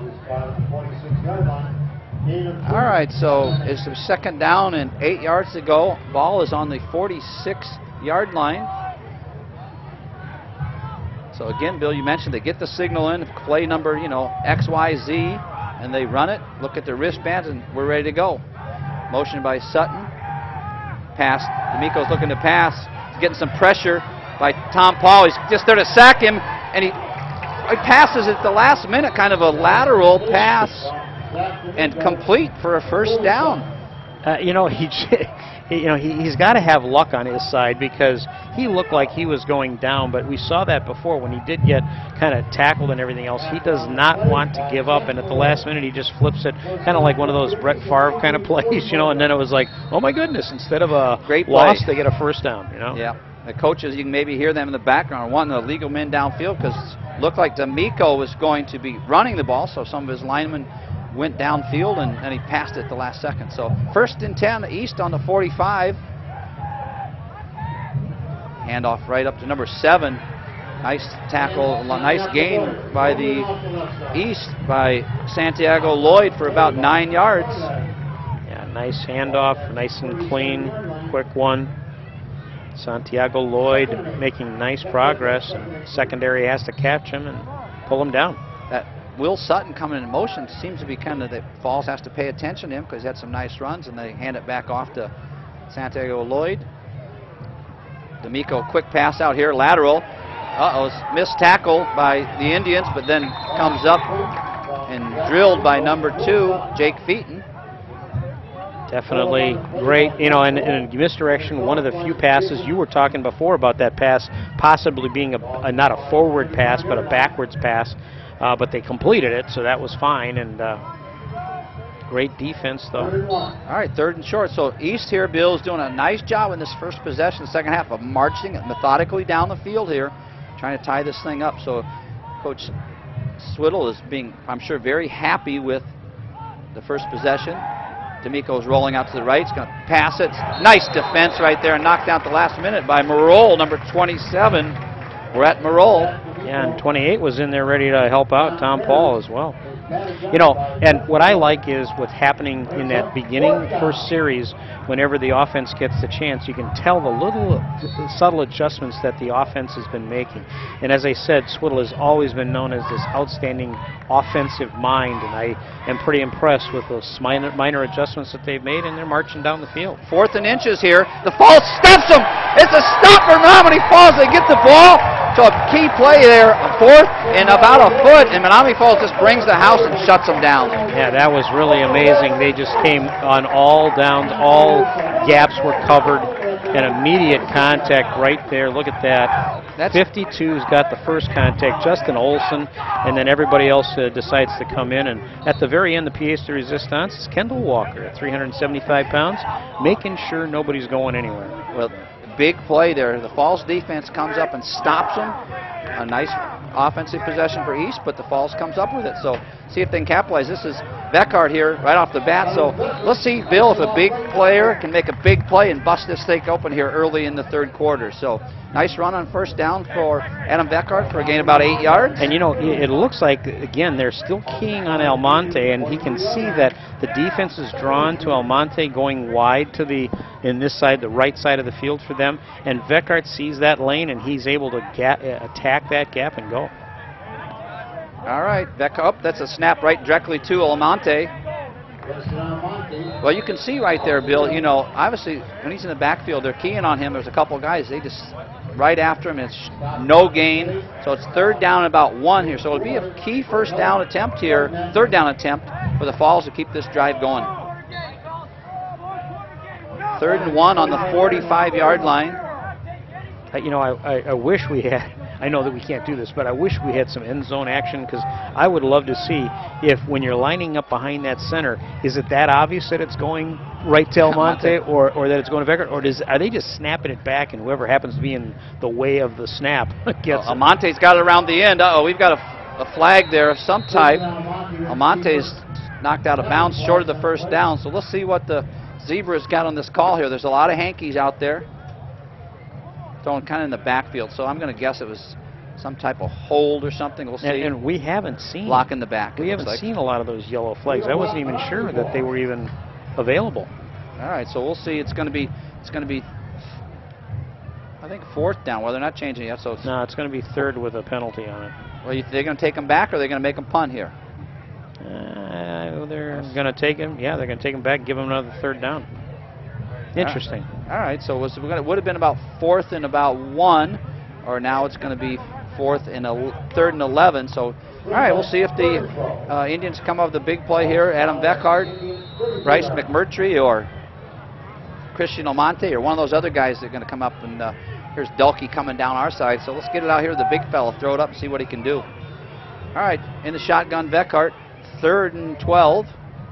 McMurtry in motion here. He's got the ball, and he's been covered up there, and just a host of Spartans to shut that down, so it'll force a punt by the Indians. I get the impression that the Spartans also did their research at halftime and realized that McMurtry has 113 yards, and they're not going to let him get another big long one, so they had about 4 guys keying on McMurtry. Yeah, I think when he came in motion, that's one of the safeties followed him around there and was there to basically no gain on that. So it's going to be 4th and 11, so it's going to bring in Anthony Russo to punt, number 16.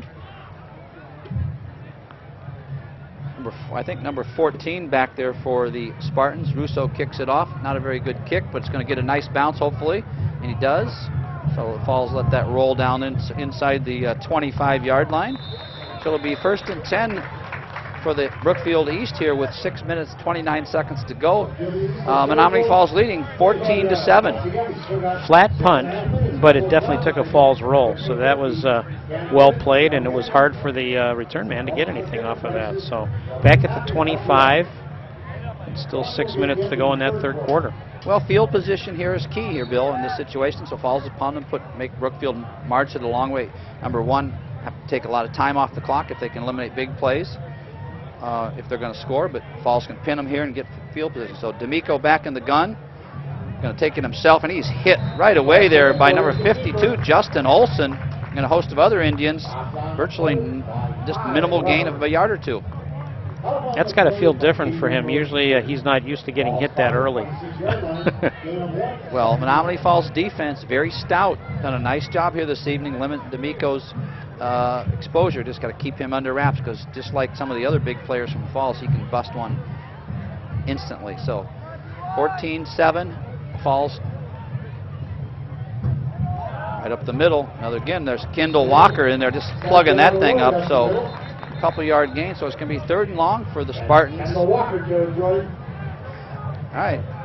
Kendall Walker does a nice job of just taking up space in there and plugging that hole. That? They had 3 guys blocking Kendall Walker. I mean, I don't know who else gets that much of attention on the defensive line other than Kendall Walker. Well, I'm going to, this is a compliment. I mean, he's looking like Gilbert Brown in there, taking up a lot of bodies, allowing the other players to come in and make the tackle. So great job by Kendall Walker. And we said that's a very light offensive line, so I suppose you have to add 3 of their light ones to be able to take on Kendall. Oh, that's a busted play there. D'Amico rolls out there, gets it out to Sutton, but down the sidelines. Not a good job by the Falls defense there. That's just simply quick down and out. Yeah, I don't know if that was as busted as it as it looked. Maybe they just kind of. Yeah, they look confused. And they're looking at those wristbands awful long right there. All right, so big play by Brookfield East there, and D'Amico to Sutton. So 1st and 10 on the 40-yard line. So Falls unable to stop him on that 3rd down play. D'Amico back to pass again. He's getting pressure from, looks like, number 40. That was Cal Webb. Oh, and then he's throwing the ball. Who's he throwing that ball to is what I want to know. Yeah, if we would have recovered it, might have been an interesting call, but here we go. We'll see it. And a fine staff and crew here from Falls Cable Access. You know, he's getting pressure. Tyler Weber. And then now they threw the flag. they conferred and see if there's anybody. So intentional grounding. So that'll be a down and distance there, loss of down. Right. So that's a big play by Ty Weber. And what's interesting is in high school football, I would have thought, maybe I'm wrong, but I would have thought that in high school football, once you got out of the pocket and you threw it like that, like they throw away in the pros, that wouldn't be the call. But they talked about it, like you said, and they put their meetings of the mind together and decided that it was intentional grounding. So loss of down, like you said. All right, so that's a big play there. So 2nd and 21 here for Brookfield East. So it's marching back on the other side of the 50. So nice play by Weber and the other Indians there to create that negative play for East. D'Amico in the gun here. Drops straight back to pass. He's getting some pressure. Oh, there's a holding. They're throwing it deep. That's a wounded duck there, but he's there, number 4. But they complete it. I mean, they complete it all the way down to number 4, Will Sutton, the leading receiver. I don't know how that got completed, as wounded as that was. I mean, that is, well, and he just threw everything. He slips a little bit there, chucks it out there. It's a big play there.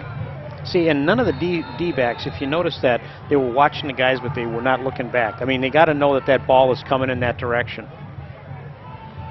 45-yard pass with a wounded duck. We're in hunting season, so I guess maybe somebody should have shot that one out of the air. All right, so it's... Problem was nobody was looking at it. Yeah. Except for number 4, Sutton. All right, so handoff number 7. Santiago Lloyd runs it up inside. So you can see the replay. There's kind of tripped up there. He's at the 3-yard line now, so East is, at the doorstep here. So let's see if the Falls defense can have a goal line stand here or create a turnover here in this situation. And if Santiago Lloyd doesn't get tripped up back there, he would have gone beyond the 3-yard line. He's walking in there. Yeah, he just kind of got tripped up. I think it was a pulling lineman or something there. But anyway, so we got D'Amico taking the shotgun here. He's going to pass. Maybe run. That's a kind of a flick pass out there to Sutton, and just too easy, Bill. Too easy. Nobody within 10 yards of him. Now, see, and that's a busted coverage because you got only one defender out there. You got Zach Kornberger. He's got to cover 2 people. There's no way that's going to work. See, there's 1, there's 2, and Kornberger's all by himself.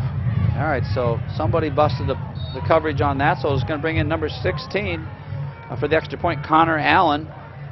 Try to tie this thing up. It knotted at 14-all with 3 minutes, 19 seconds to go here in the 3rd quarter. So kick is up, and it's good.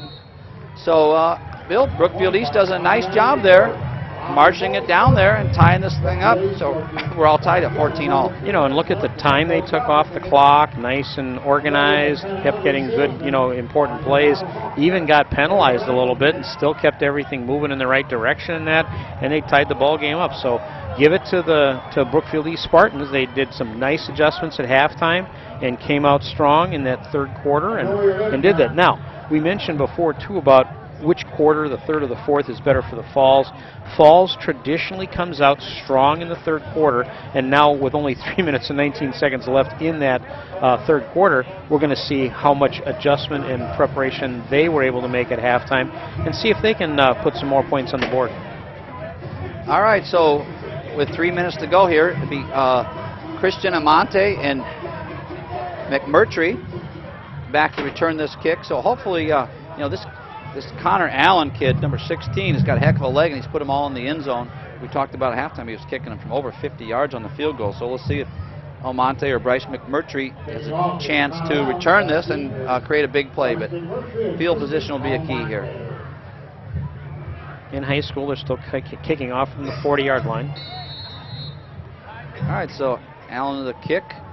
That's going to be deep there. It's going to be into the end zone, so not going to give them Falls a chance to kick it. So that's a nice weapon to have, Bill, a kid that can kick the field goal and start every one from the 20. And clearly that's about a 65-yard kick from the tee, so that's pretty impressive. Nice leg. All right, so, we were talking about this matchup is key for Menomonee Falls and, battling for the greater metro, but when you look at this little stat sheet, the stat sheets for rushing, passing, and receiving is just cluttered, Bill, with people from Menomonee Falls and Brookfield East. So it's a great testament to both teams with stat leaders in the greater metro, not alone just their own teams. And you point out about the rushing, and you see that the number one rusher is Almonte, and look who's not too far behind.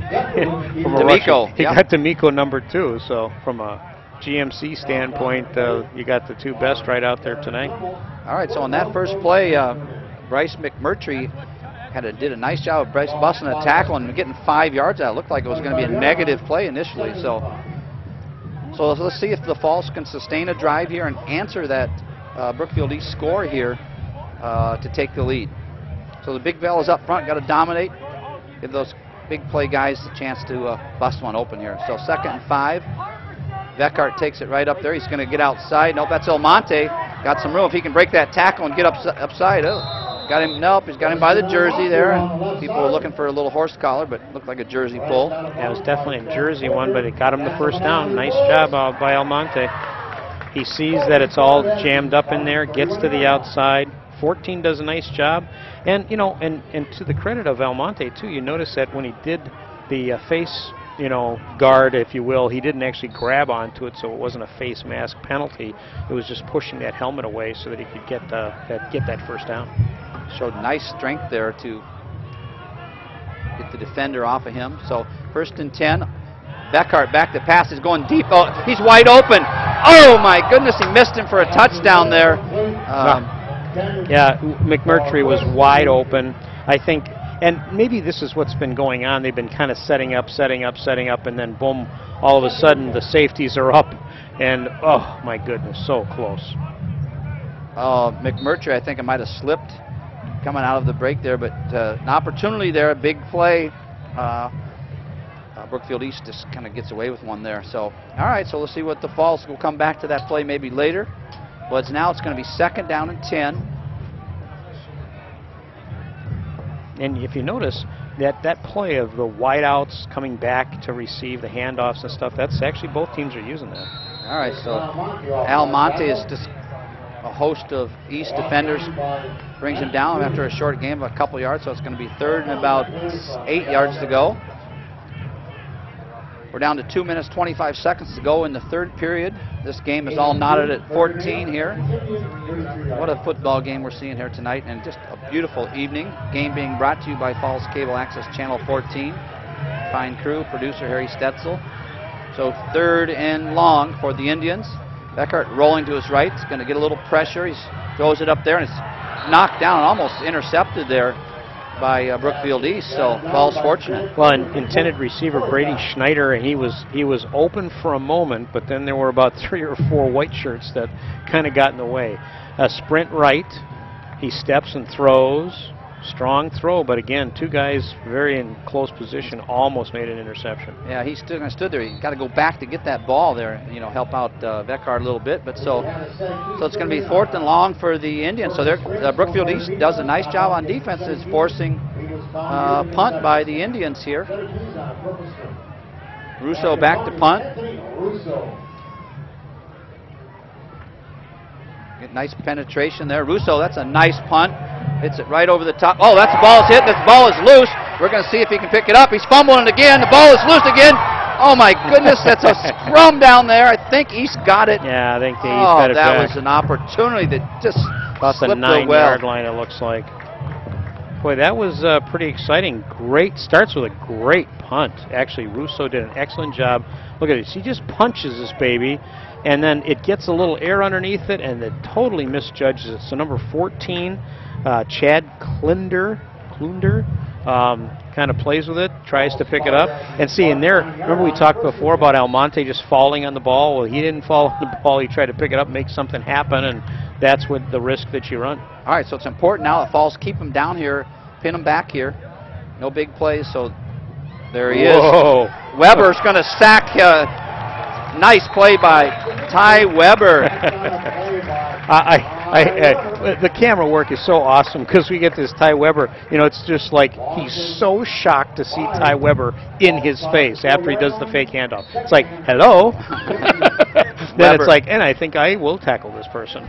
Nice job by Ty Weber there. Yeah, for a great job. So it's going to be a 5-yard loss, so they're pinned deep in their territory. So Falls has got to keep them back there. So let's see if we can keep pressure up. D'Amico's standing right at the goal line. Back to pass. He's rolling out to his right. He's coming this way. He's getting pressure. He's going to throw it out of bounds. Who's there? Nobody there. There's 11 kind of in the neighborhood. So Falls does a nice job there. So it's going to bring up 3rd and about 15. Brookfield East pinned deep in their own territory. Yeah, he's pump faking, coming to the right there. Yeah, he's only about 25 yards short of the receiver. All right, so this is a key play I hear late in the 3rd quarter here, Bill, with 3rd down and long. The Falls can hold them. They'll get great field position here. Got to contain D'Amico so he doesn't bust out any runs. So calling his play. I can see D'Amico feeling like he's got to make something happen. Sutton. He's looking for Sutton there. Looking. Here we go. He's up. It's going to be short, just at like the 10-yard line, so it's going to be a punting situation. So the Falls defense answers the call here. Nice job of coverage, keeps the pressure on the quarterback, doesn't let him get away.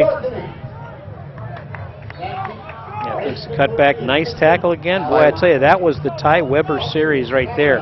Big sack on the quarterback, great coverage there, limits the yardage. All right, let's see if we can get a return here from Almonte or Bryce McMurtry.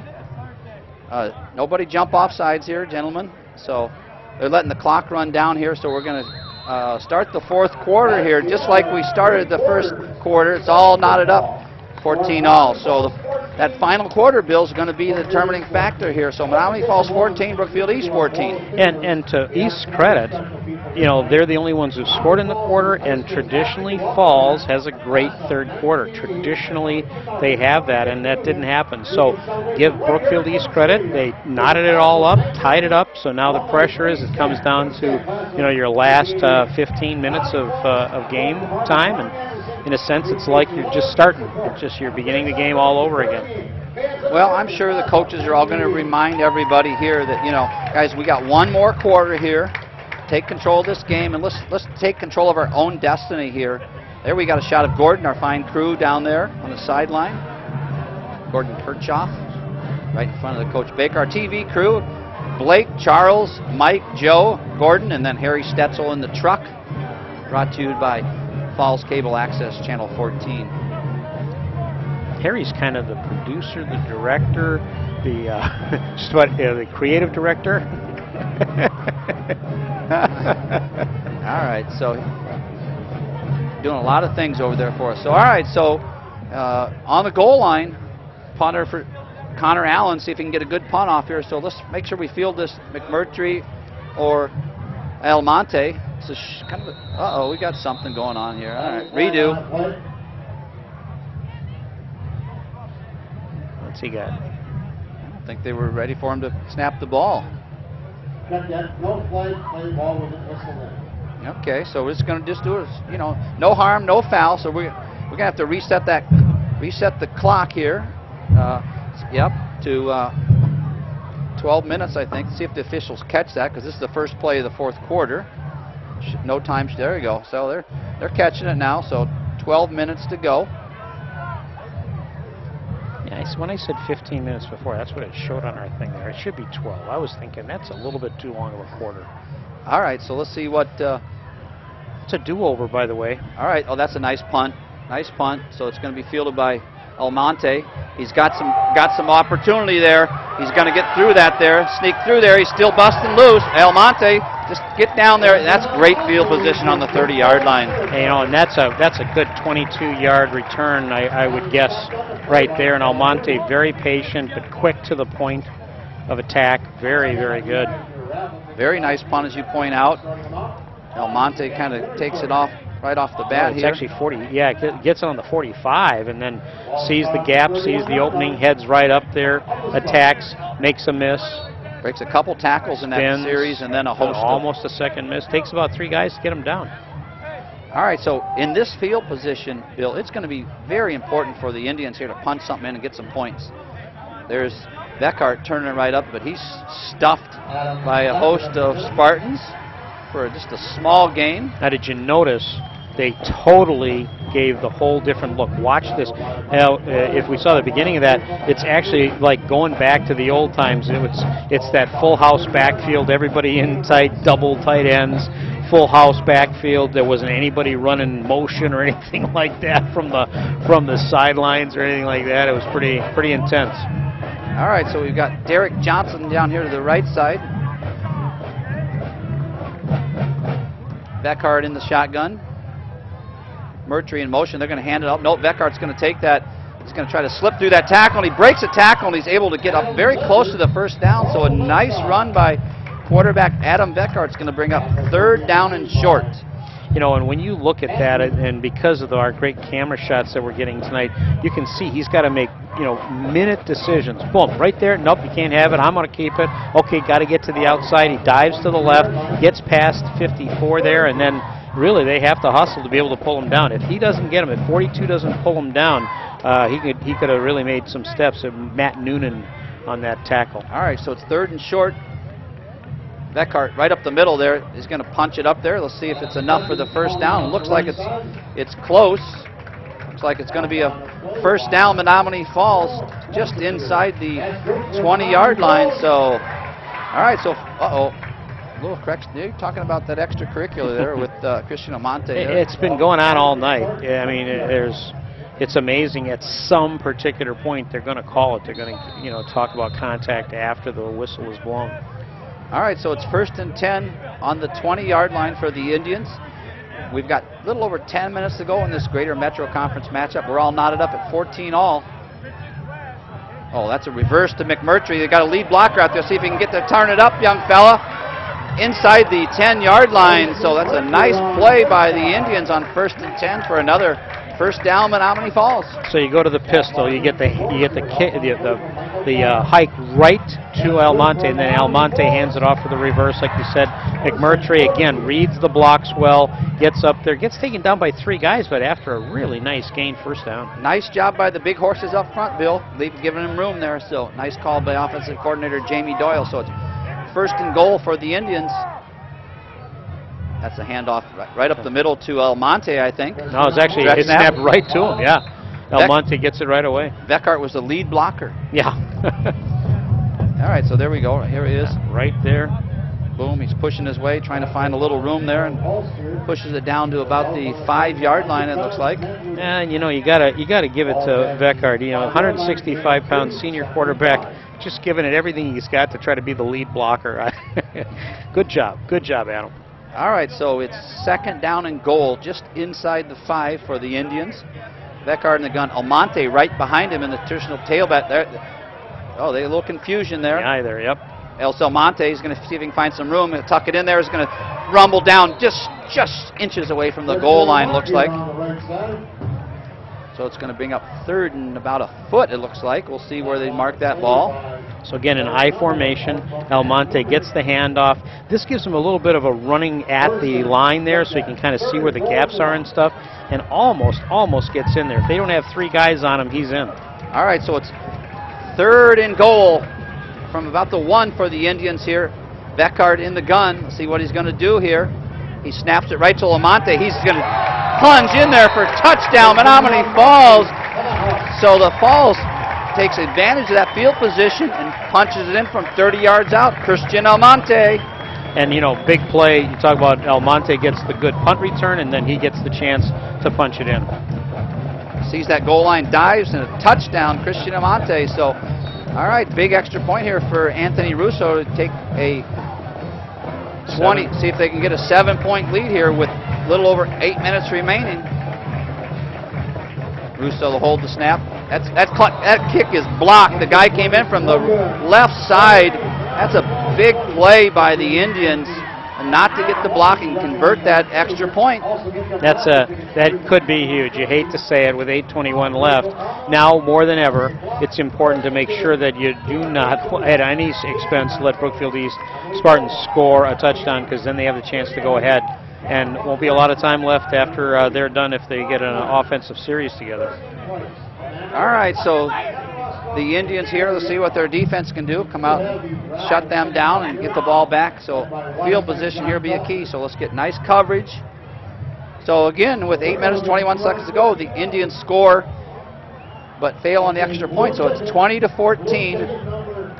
Menomonee Falls ahead of Brookfield East here in this greater metro matchup. You know, and give it to the offense. It was a good offensive series. You know, they only had to go about 35, 40 yards to be able to, you know, get in that position and everything else. But hey, they put points on the board. They've got the lead. Shows that they're fired up and ready to go. And all right, so let's make sure everybody on the special teams, this kickoff team, is ready to go. Gets good coverage. Russo to kick. Nice kick by Russo. Kicks it over there to East, field about the 10-yard line. Oh, there's some yellow hankies coming out. He breaks through there. So let's see what we've got on the penalty flag. Ball's out to the 40-yard line. Hopefully we've got a penalty. Yeah, there was a flag at the 40. And that's where the actual tackling took place. See if we can get the signal here. We've got maybe a hold back here. There looks like they're pointing. Lock in the back. Yeah, there's the big one. Yeah, and, well, the back official just threw it kind of like where he was anticipating the end of the play was going to be. Dontrell Handy, number 5, makes the tackle, but with the block in the back, it's going to push the Spartans back. All right, so they don't have good field position, so let's see if the Falls defense can stand up here and control the East offense, give the ball back, and see if we can eat a little clock. All right, D'Amico, 1st and 10.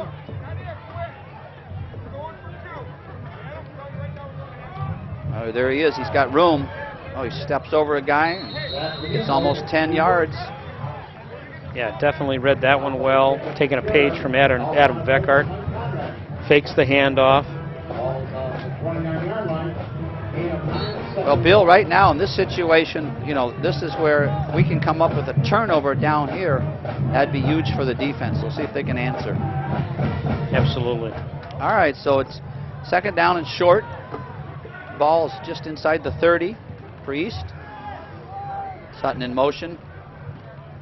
D'Amico takes that hand up. Now he's going to take it. I think he's going to try to take this himself and take control. Yeah, here. I mean, it's one of those things where you got to have at least one person just shadowing him, because even though he's looking like he's going to fake off, you can tell he's already looking to the hole. He knows he's keeping it and he's going to go. Well, he's a playmaker and he's wanting to make something happen. Yeah. So, all right, we've got an injured player.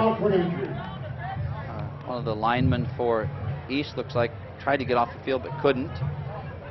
Number 55. Yeah, I was looking at 55 a little bit earlier. That's Jack Linovitz. 6'1", 205, only a sophomore, but I remember looking at him and saying, I can't believe he's 205 pounds. I just can't. There is no way. And he's, you know, and once again, I always know football coaches are very good at Adding weight. Adding weight and height, because I am also not convinced, based on the other tall people standing around him, that he's actually 6'1". But, you know. All right, so it's going to be 1st and 10 for the Spartans. Ball just inside the 35-yard line here with 7 minutes to go, a little over 7 minutes to go in the final period. D'Amico checking his card there. That's a pass out here to Sutton.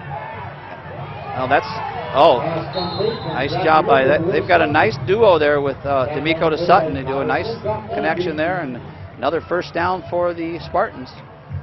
Yeah, you can tell this is a great fake, and this was a setup all the way. Sutton is just waiting out there in the flat to be able to catch this ball and then work it up the field. Ball almost came loose there. So the ball is on the 45-yard line. 1st and 10. D'Amico in the shotgun. Sitting in motion. Hands it off right here to Lloyd. Santiago Lloyd for virtually no gain. That one's a keep him honest one, Bill. Yeah, absolutely. And notice that he's actually caught from behind. So this is because he kind of bounces out, and then 54 comes right up there. Cody Marenthal.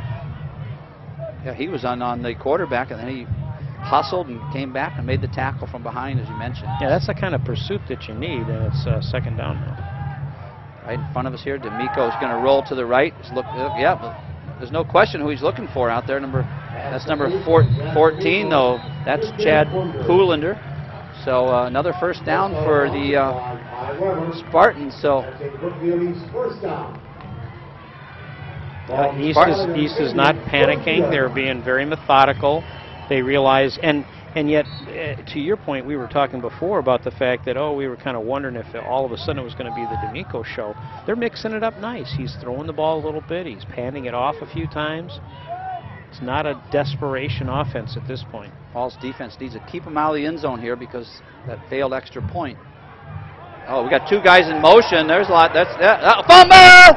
That's a fumble. That ball is loose, and that's a foul. Just picked it up.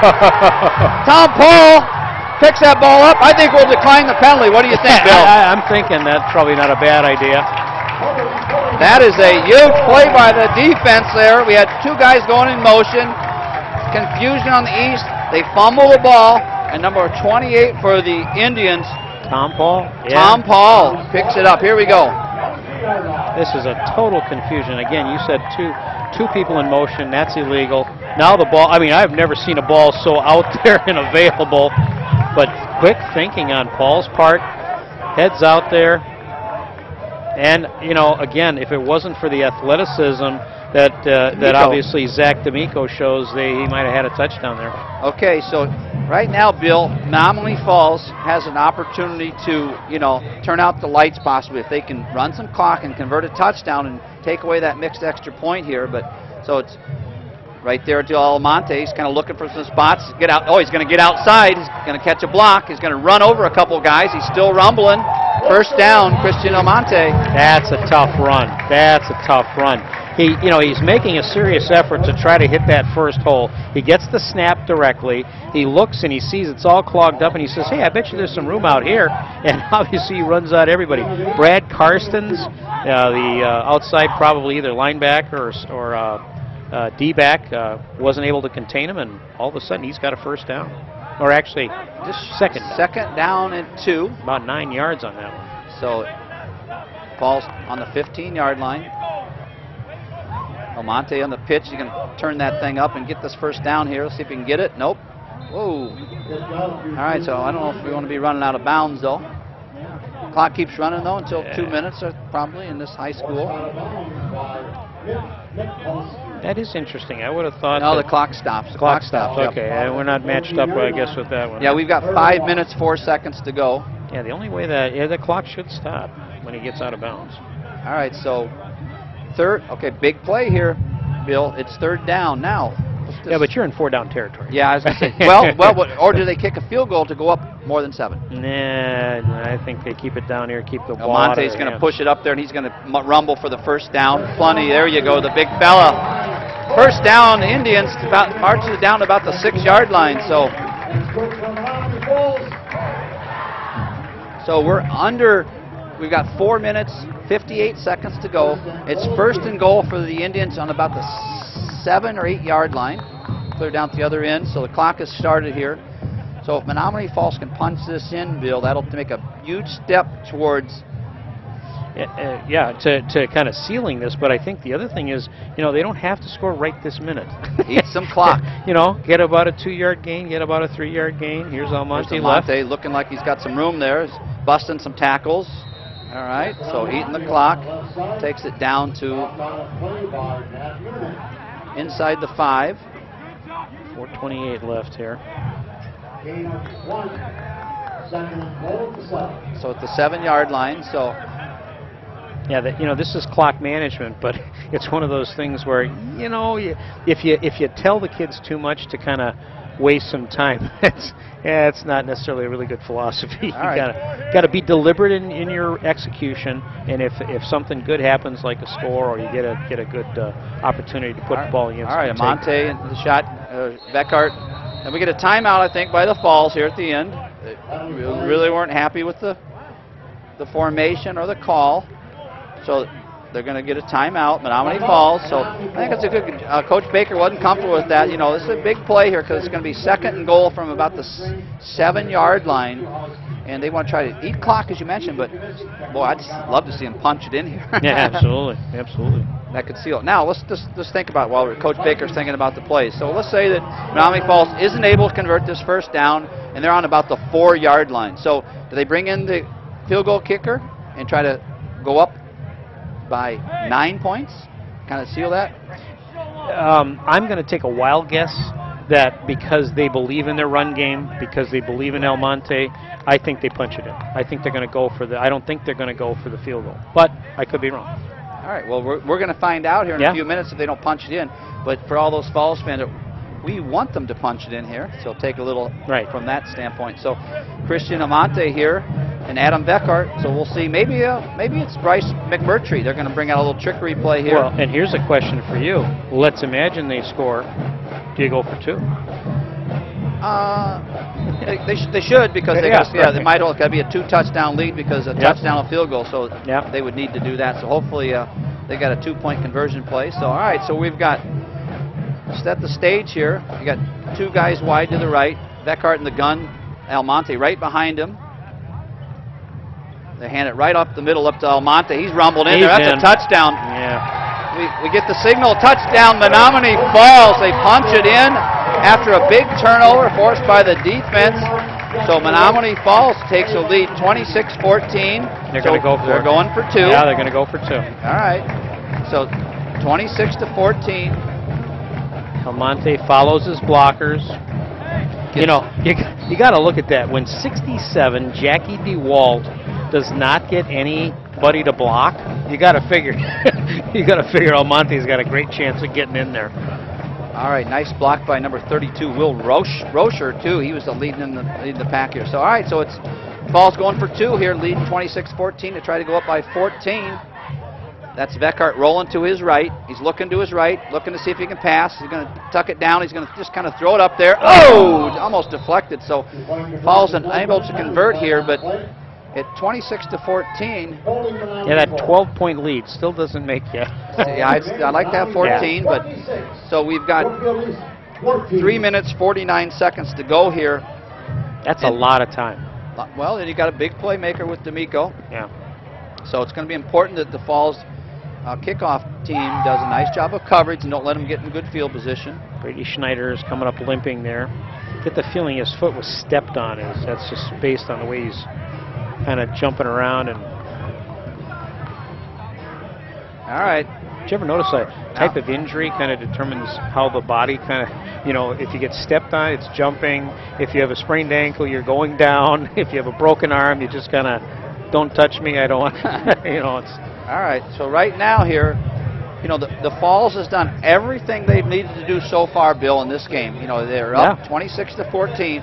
Now they just need to close this thing out here, and that'll set the stage. I'm going to assume that Marquette is going to win this evening. It'll set up a showdown of 2 5-1 teams for the conference championship.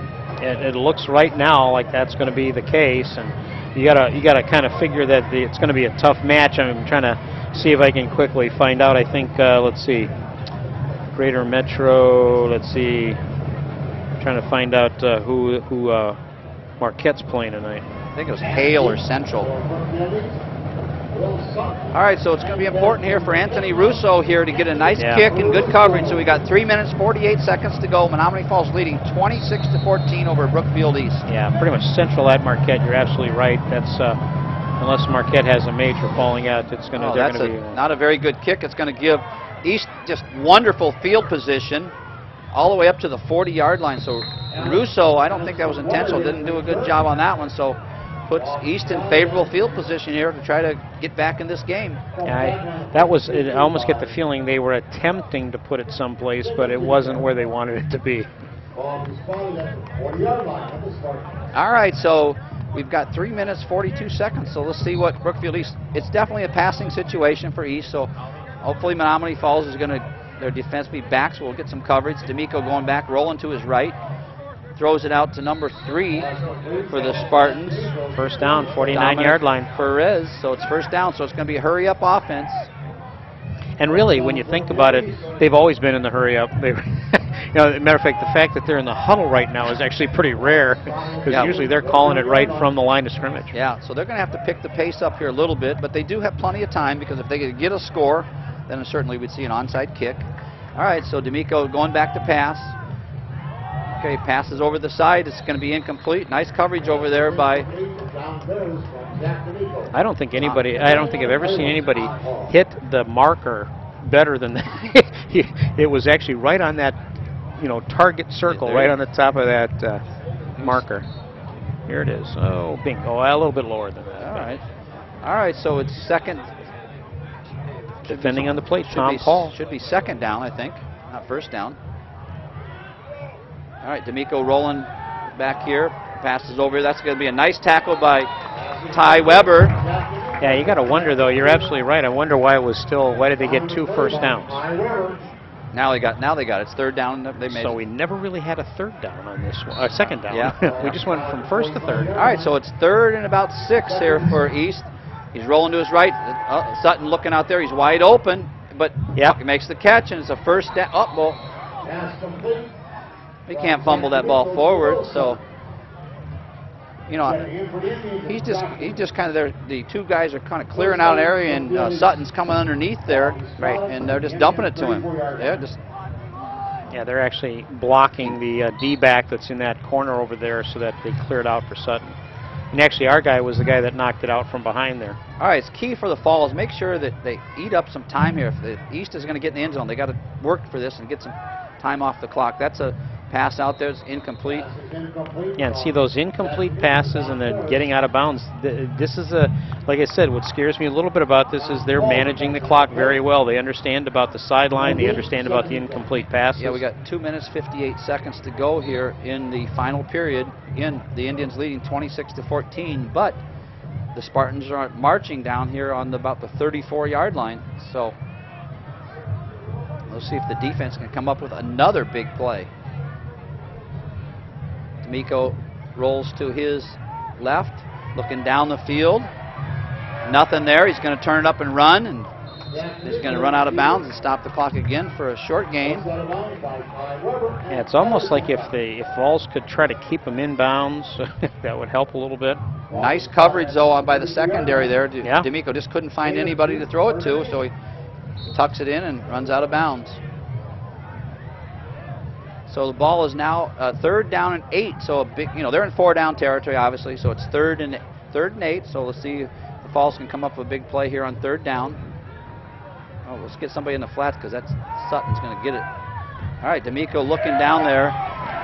Oh, that's knocked down by a nice play by an Indian there. It looks like number 35. Yeah. That's Simcock, I think, for the Indians to just get a fingernail on that. Tyler Simcock. We'll see if we can get it here. Yeah, he's scrambling. Good pressure. Ooh, and boy, did he take D'Amico down. He knew he was in the play for that one. Is that D'Amico that's down right now? Has to be. I can't imagine anybody else got tackled on that one back in that position.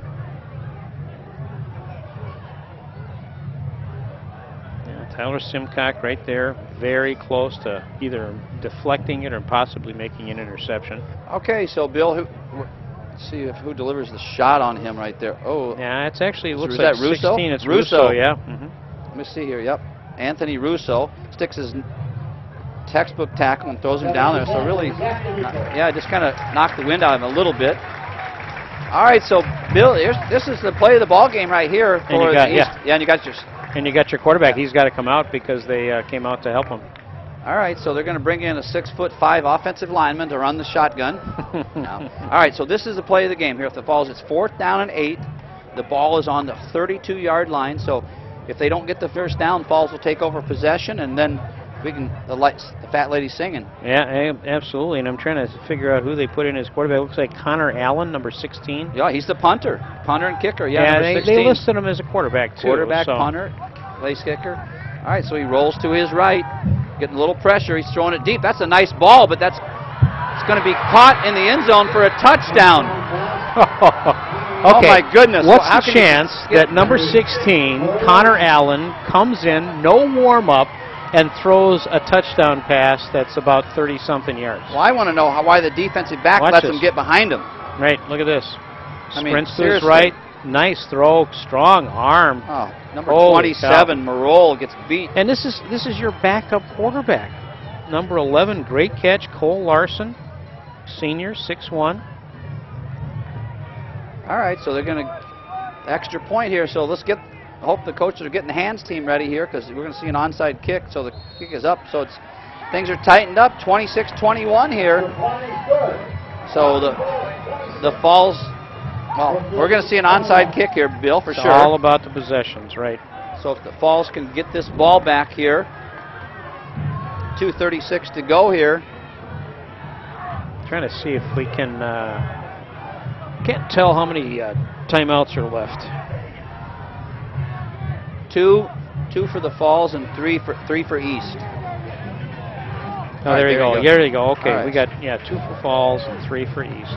All right, so obviously, and and so that means technically they could stop, after every play. That's why Falls has not only got to get this ball, but then they've also got to make sure that they get at least 1 first down. All right, so we've got the hands team in here. You've got looks like number 10 for East, T.C. Swiddle. I wonder if that's his coach's son. I was thinking about that before. I don't know quarterback. But if nothing else, he's a sophomore, and I know he caught a big ball last week in that, so it'll be interesting to see any relation. That's fielded right there and covered up by Daniel Dulke, number 81. So nice job by Menomonee Falls. That was big. Oh, there's a flag. We've got a flag. We got a flag. I don't know what we... All right, so let's see. We'll see. And it went 10 yards. I mean, it's right at the 50 there, so that should be fine. The Indians can field that even inside that. So let's see. Maybe he was down and somebody piled on him for that would be amazing if after all of this that's been going on, that last play they decide they're going to throw the flag for a late hit. Yeah, I think Dulke was down, had covered it up, and somebody came in and had an opportunity to see him just laying there and just drilled him. So personal foul. Personal foul. That's a big penalty. So it's going to put the Falls at the 35-yard line here. So with 2 minutes 34 seconds to go, the Falls, like you mentioned, Bill's got they got a bunch formation here. So see what happens here. Beckard takes the handoff, protecting it, runs it up there middle. It's inside the 30-yard line. See, we're getting a little bit chesty and punchy there. And you heard me say this earlier in the game. If they don't take care of this, it's going to get ugly towards the end, and that's exactly what happened. So you're going to get late hits. You get the frustration now. Kids are kids. Yep. It's going to be another 15-yarder right here. Now watch this. Comes in there, 42. Boom, got that. Yep, 42. Nice job by number 54, Marenthal, not to react, too. Right. So I'm sure Coach Baker's telling them, just calm down, take control of this. So nice job by the Falls offense here. So with 2 minutes, 27 seconds to go, man, let's just punch this thing in here and put the lights out. Yeah, they need this one. If they can put this one in the end zone, with another touchdown, I think that you're absolutely right. It's going to be impossible for them to come back. But we've said that before, and we'll look at they're knocking at the door with only 5 points down. All right, so important that the guys cover up that ball. All right, so we've got Veckhart back there, back in the backfield, number 42 for the Indians, Ben Knutson. I guess he's going to be blocking for Veckhart going to the right. This formation looks like it to me. All right, running some clock. There it is. Veckhart just taking it up the middle. Yep. Just kind of like the Packer sweep there. They got 4 or 5 guys just pushing it. So East is going to get a timeout here with 1 minute and 52 seconds to go. And they used to call this student body right. It's just everybody on that right side pushing everybody as deep as they possibly can. All right, so Falls has got. All right, so let's set the stage here again now, Bill. So you don't really have to get a touchdown here. You want to need some clock, but so it's 4th and just Falls in, try to kick the field goal to go up by 8. Yeah, I guess, you know, philosophically, I just know how much Coach Baker really believes in the run game, and especially in a big game like this. And I could see them just kind of continuing to run and run and run until they don't have any more downs. And even if they, you know, give them the ball on the 1 yard line or something like that, it's going to be really hard for the other team to score. I just know they believe in their line, they believe in their running backs, they believe in Veckhart, and I can't imagine that they would just simply say, okay, let's take the chance that we're going to snap it, the holder's going to hold it right, the kicker's going to kick it right, and everything's going to go good. I think they like having their hands on that ball. They did get an extra point block. They did? So that may take into consideration. Yeah, from that exactly. standpoint. All right, so it's student body right again here, so I think we're going to see Veckhart going to the right. They're going to tuck this thing in there and just eat some clock up. They're just going to push it, keep pushing. All right, so East is going to get another quick timeout here. This is probably their last, right? Should have one more, I think. Yeah, you're right. They're down to 1. So it's going to be 3rd down and about 6 yards. So again, I think they'll be forced to take the timeout on this next one, okay, with about 1 minute and 30 seconds to go. So then the Falls could run that next play and get it to under maybe a minute or so, but a change of possession, if they don't get the first down, would stop the clock as well. So they'd have to march it about 90 yards in about a minute. So this has been one heck of a ball game here on the Greater Metro Conference Championship. The Falls has done a nice job in what they've had to do, leading 26-21. Minute and 40 seconds to go. And in perfect world, what you'd really love to do is get a first down, but not a score. There you go. Exactly. All right, so I think we're going to get the same play again. Looks like this has been the same formation each time. We got all the big guys to the right. Veckhart's going to take the snap. There's a reverse. McMurdy going to mix them up, but virtually snuffed that one out, tried to mix them up. So another timeout. So it's going to be 4th down. Got a minute 40 seconds. Minute and 40 seconds to go, Bill. Interesting point. Did you notice where he went down? Are they setting up for the field goal? They are. At least that's going to be an option. Here comes Russo right now. Because he's not on a hash mark now. He sees he's right between the 2 hash marks. So if you were thinking field goal, that gives you that good option there. Well, Anthony Russo is in the game here. Yep. So Russo is going to try to kick the field goal here to send the Falls up 29-20 with an 8-point lead. So this is very big, very big. Yep. So we're going to try to spot the ball. It's going to be about at the 15-yard line. So it's going to be about a 25-yard field goal by Russo. I think that's within his range. Definitely. But I think what Coach Baker's probably talking about to the line at this particular point is you got to hold them. No more letting them in there. No more letting them deflect this one. This one, give Russo the chance to punch it through. Okay, the holder, Zach Kornberger. Russo getting set. So we'll see what the Falls can do here on this 25-yard field goal here late in the game. Snap the hold. Russo, the kick is up, and the kick is good for Menomonee Falls. So Russo kicks that through there to take a 8-point lead. Which means that if they score and go for 2 and make it, they're still in the ball game. All right, so here we go. Yep, no timeouts, right?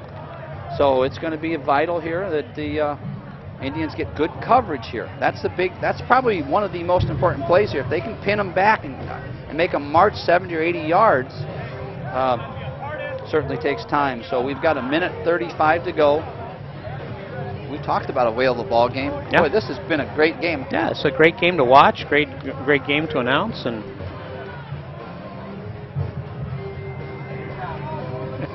Yep, so here we go. Menomonee Falls up by 8 with 1:35 against Brookfield East Spartans. All right, so let's see what strategy they take here. Last time Russo tried to do a little pooch kick or something. I mean, just I don't think he's got the leg to put it in the end zone, but let's put it back over here on the 10 and get some good coverage, tackle. I'm sure that the special teams coach let these guys know, let's get down and get good coverage on this one. So, all right, Anthony Russo to kick to Brookfield East here. Oh, he does come to squib. Well, right there. Uh-oh, he jumps over a tackler. He's going to get good field position. Tackled by number 5 for the Indians. That's Dontrell Handy on the tackle. So they're going to have to march at 61 yards here with 1:30 seconds to go, Bill. well, assuming that D'Amico is not injured from that last play when he wasn't able to come in and play that 4th down, you know, you gotta think this is still kind of a scary moment. Yeah, see, he's back in the game. All right, Johnny so Unitas, number 19, still in the ball. all right, so Falls defense there. Keep those safeties back. He's rolling to his left. He's looking out there to, nope, is incomplete, out of bounds. Thrown out to number 3. That was Dominic Perez, but incomplete. He did catch the ball if he would have been in bounds. There's D'Amico rolling. Puts it in there. Nice catch, but doesn't get us out of bounds. So keep everybody in front of you, Bill. And from a quarterback standpoint, that is one of the tougher throws to execute. You're running to your left, and you got to throw back across your body with your right hand. All right, there's D'Amico. Nobody gets in front of you. There you go. D'Amico throws it. That's incomplete again.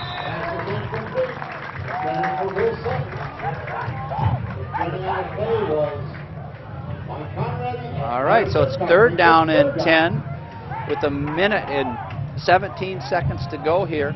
And do you put Connor Allen in? That's on 4th down.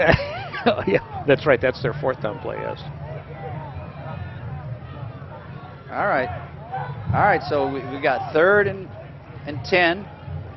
Crucial play here for the Spartans. Keep it in front of you, everybody, here in this defensive backfield. There's some motion, so we're going to take them back 5. That could be a big 5 yards. So yeah, 3rd and 15 is a little bit more challenging. Bill, as you mentioned earlier, Brookfield East has lost a little bit of their composure here in that last drive. Had a couple penalties there. They make a little penalty there, so they're not helping themselves. They're making it a little bit more difficult on themselves offensively to try to punch this thing in and try to tie it up.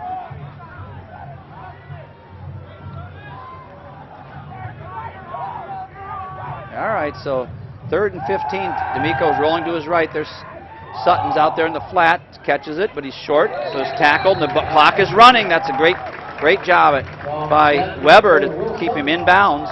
Right. So the clock is running. We're just about a minute to go here in the final period. Menomonee Falls leading 29-21. 4th down, long 8. Okay, play of the game here. Let's see if D'Amico is going to try to pass and run. It's a catch and a pitch. He's tackled, but he's going to stay in bounds. Nope, he's got out of bounds. So with 43 seconds, 40. Yeah, it's not out of bounds. What they're doing is their 1st down, so they got to move the sticks, but then they're going to get it started right away. All right, 44 seconds to go. Okay, the clock is running. Uh-oh, we got penalties. Yeah, they weren't set. Well, a lot of suspense here, yeah. Bill. We've got 38 seconds to go here. Well, it's happening fast.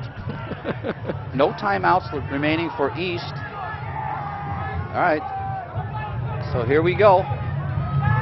Falls defense trying to keep him out of the end zone here. D'Amico back to pass, is rolling to his left. He's looking down the field. It's completed. Oh, it's stuck. It's another first down with 28 seconds to go. So now, Bill, they're kind of down where we can't really see much of this, so we'll check on the monitor. Just keep them out of the end zone. Yeah. Paul's going to get a timeout, maybe.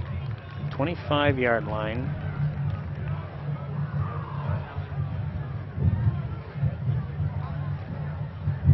I have no idea what that was. If they're taking a timeout, how come nobody's getting a drink? Yeah, I don't know. All right, so first down. Clock is. Did the Falls? I think the Falls called a timeout or something. I'm not sure what this happened. Yeah, there. but then they didn't take the timeout. All right, so here we go. It's 26. D'Amico rolling to his left. Oh, he's going looking deep. And that's incomplete. Pass is incomplete. Intended for John Ferris. That's a nice defensive play, but number 3's complaining. I think he might have had something there because he got bumped a little bit when he tried to up and go. And the Falls defender, if you see this out here at number 3, no, we're not going to catch that, but kind of bumped him. Can't really see it there, but you know, at the end, the defender is going for the ball. So number 14 for the Indians, Zach Merrill. All right, 20 seconds to go here. This is the battle. Third down, 2 more plays. D'Amico throwing it up there. It's incomplete.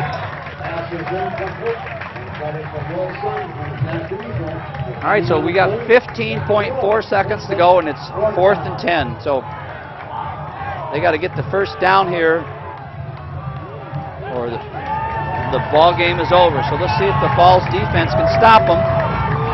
The crowd's kind of getting into it.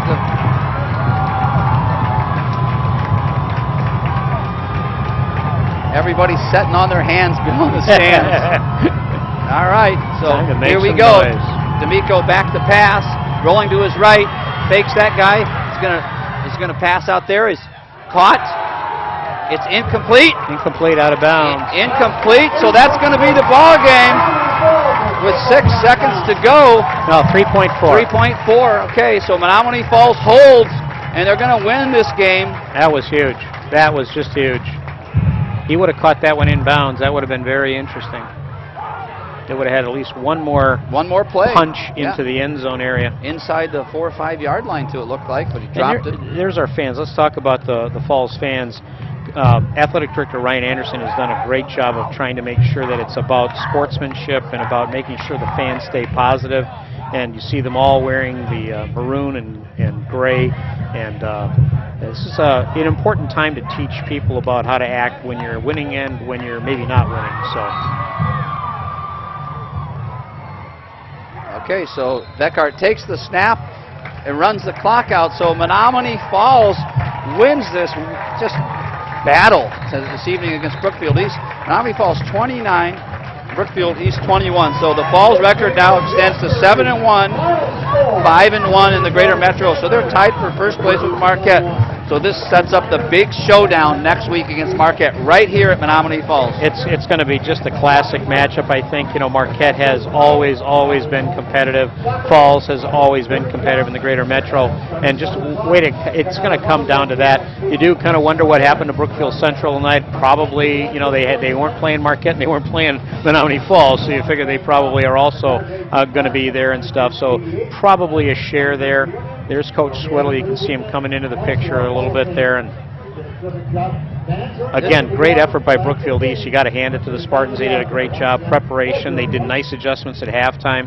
Falls did a great job of doing what they needed to, capitalizing on the big turnovers and the big plays in the second half when they had to. 2 fine football teams and a fine football game tonight. So sorry anybody has to go away a loser, but Menomonee Falls comes out victorious 29-21. Again, setting up that big showdown. So Falls Cable Access does another nice job of bringing us a great ball game here. A fine crew. There's Brent and Bill. We're just a small part of this, but our fine crew of Joe, Blake, Gordon, Mike, and Charles all down there making us all look good. So, and our crew leader in the truck, Harry Stetzel. So there you see our crew. So, Bill, your final thoughts on tonight's game leading up to next week in the big showdown between Marquette. Well, I think it was a classic high school football game. both teams well prepared, both teams working hard, trying hard, doing all the right things to make it an interesting game for the fans as well as for us as broadcasters. I think this is a game that people will want to watch on replay here on channel 14, Falls Cable Access, and that's why we do it. It's a lot of fun to do these. I enjoy working with you, Brent, and I know that what people will see in terms of our broadcast, they're going to get a great opportunity to see a great high school football game. Well, from Menomonee Falls High School, the Falls final score 29-21, with victorious over Brookfield East. So they march into next Friday night for the battle for the conference championship against the Hilltoppers from Marquette. So for Brent Morris and Bill Hintz, good night everybody, and go Falls, and see you next week. Go Indians.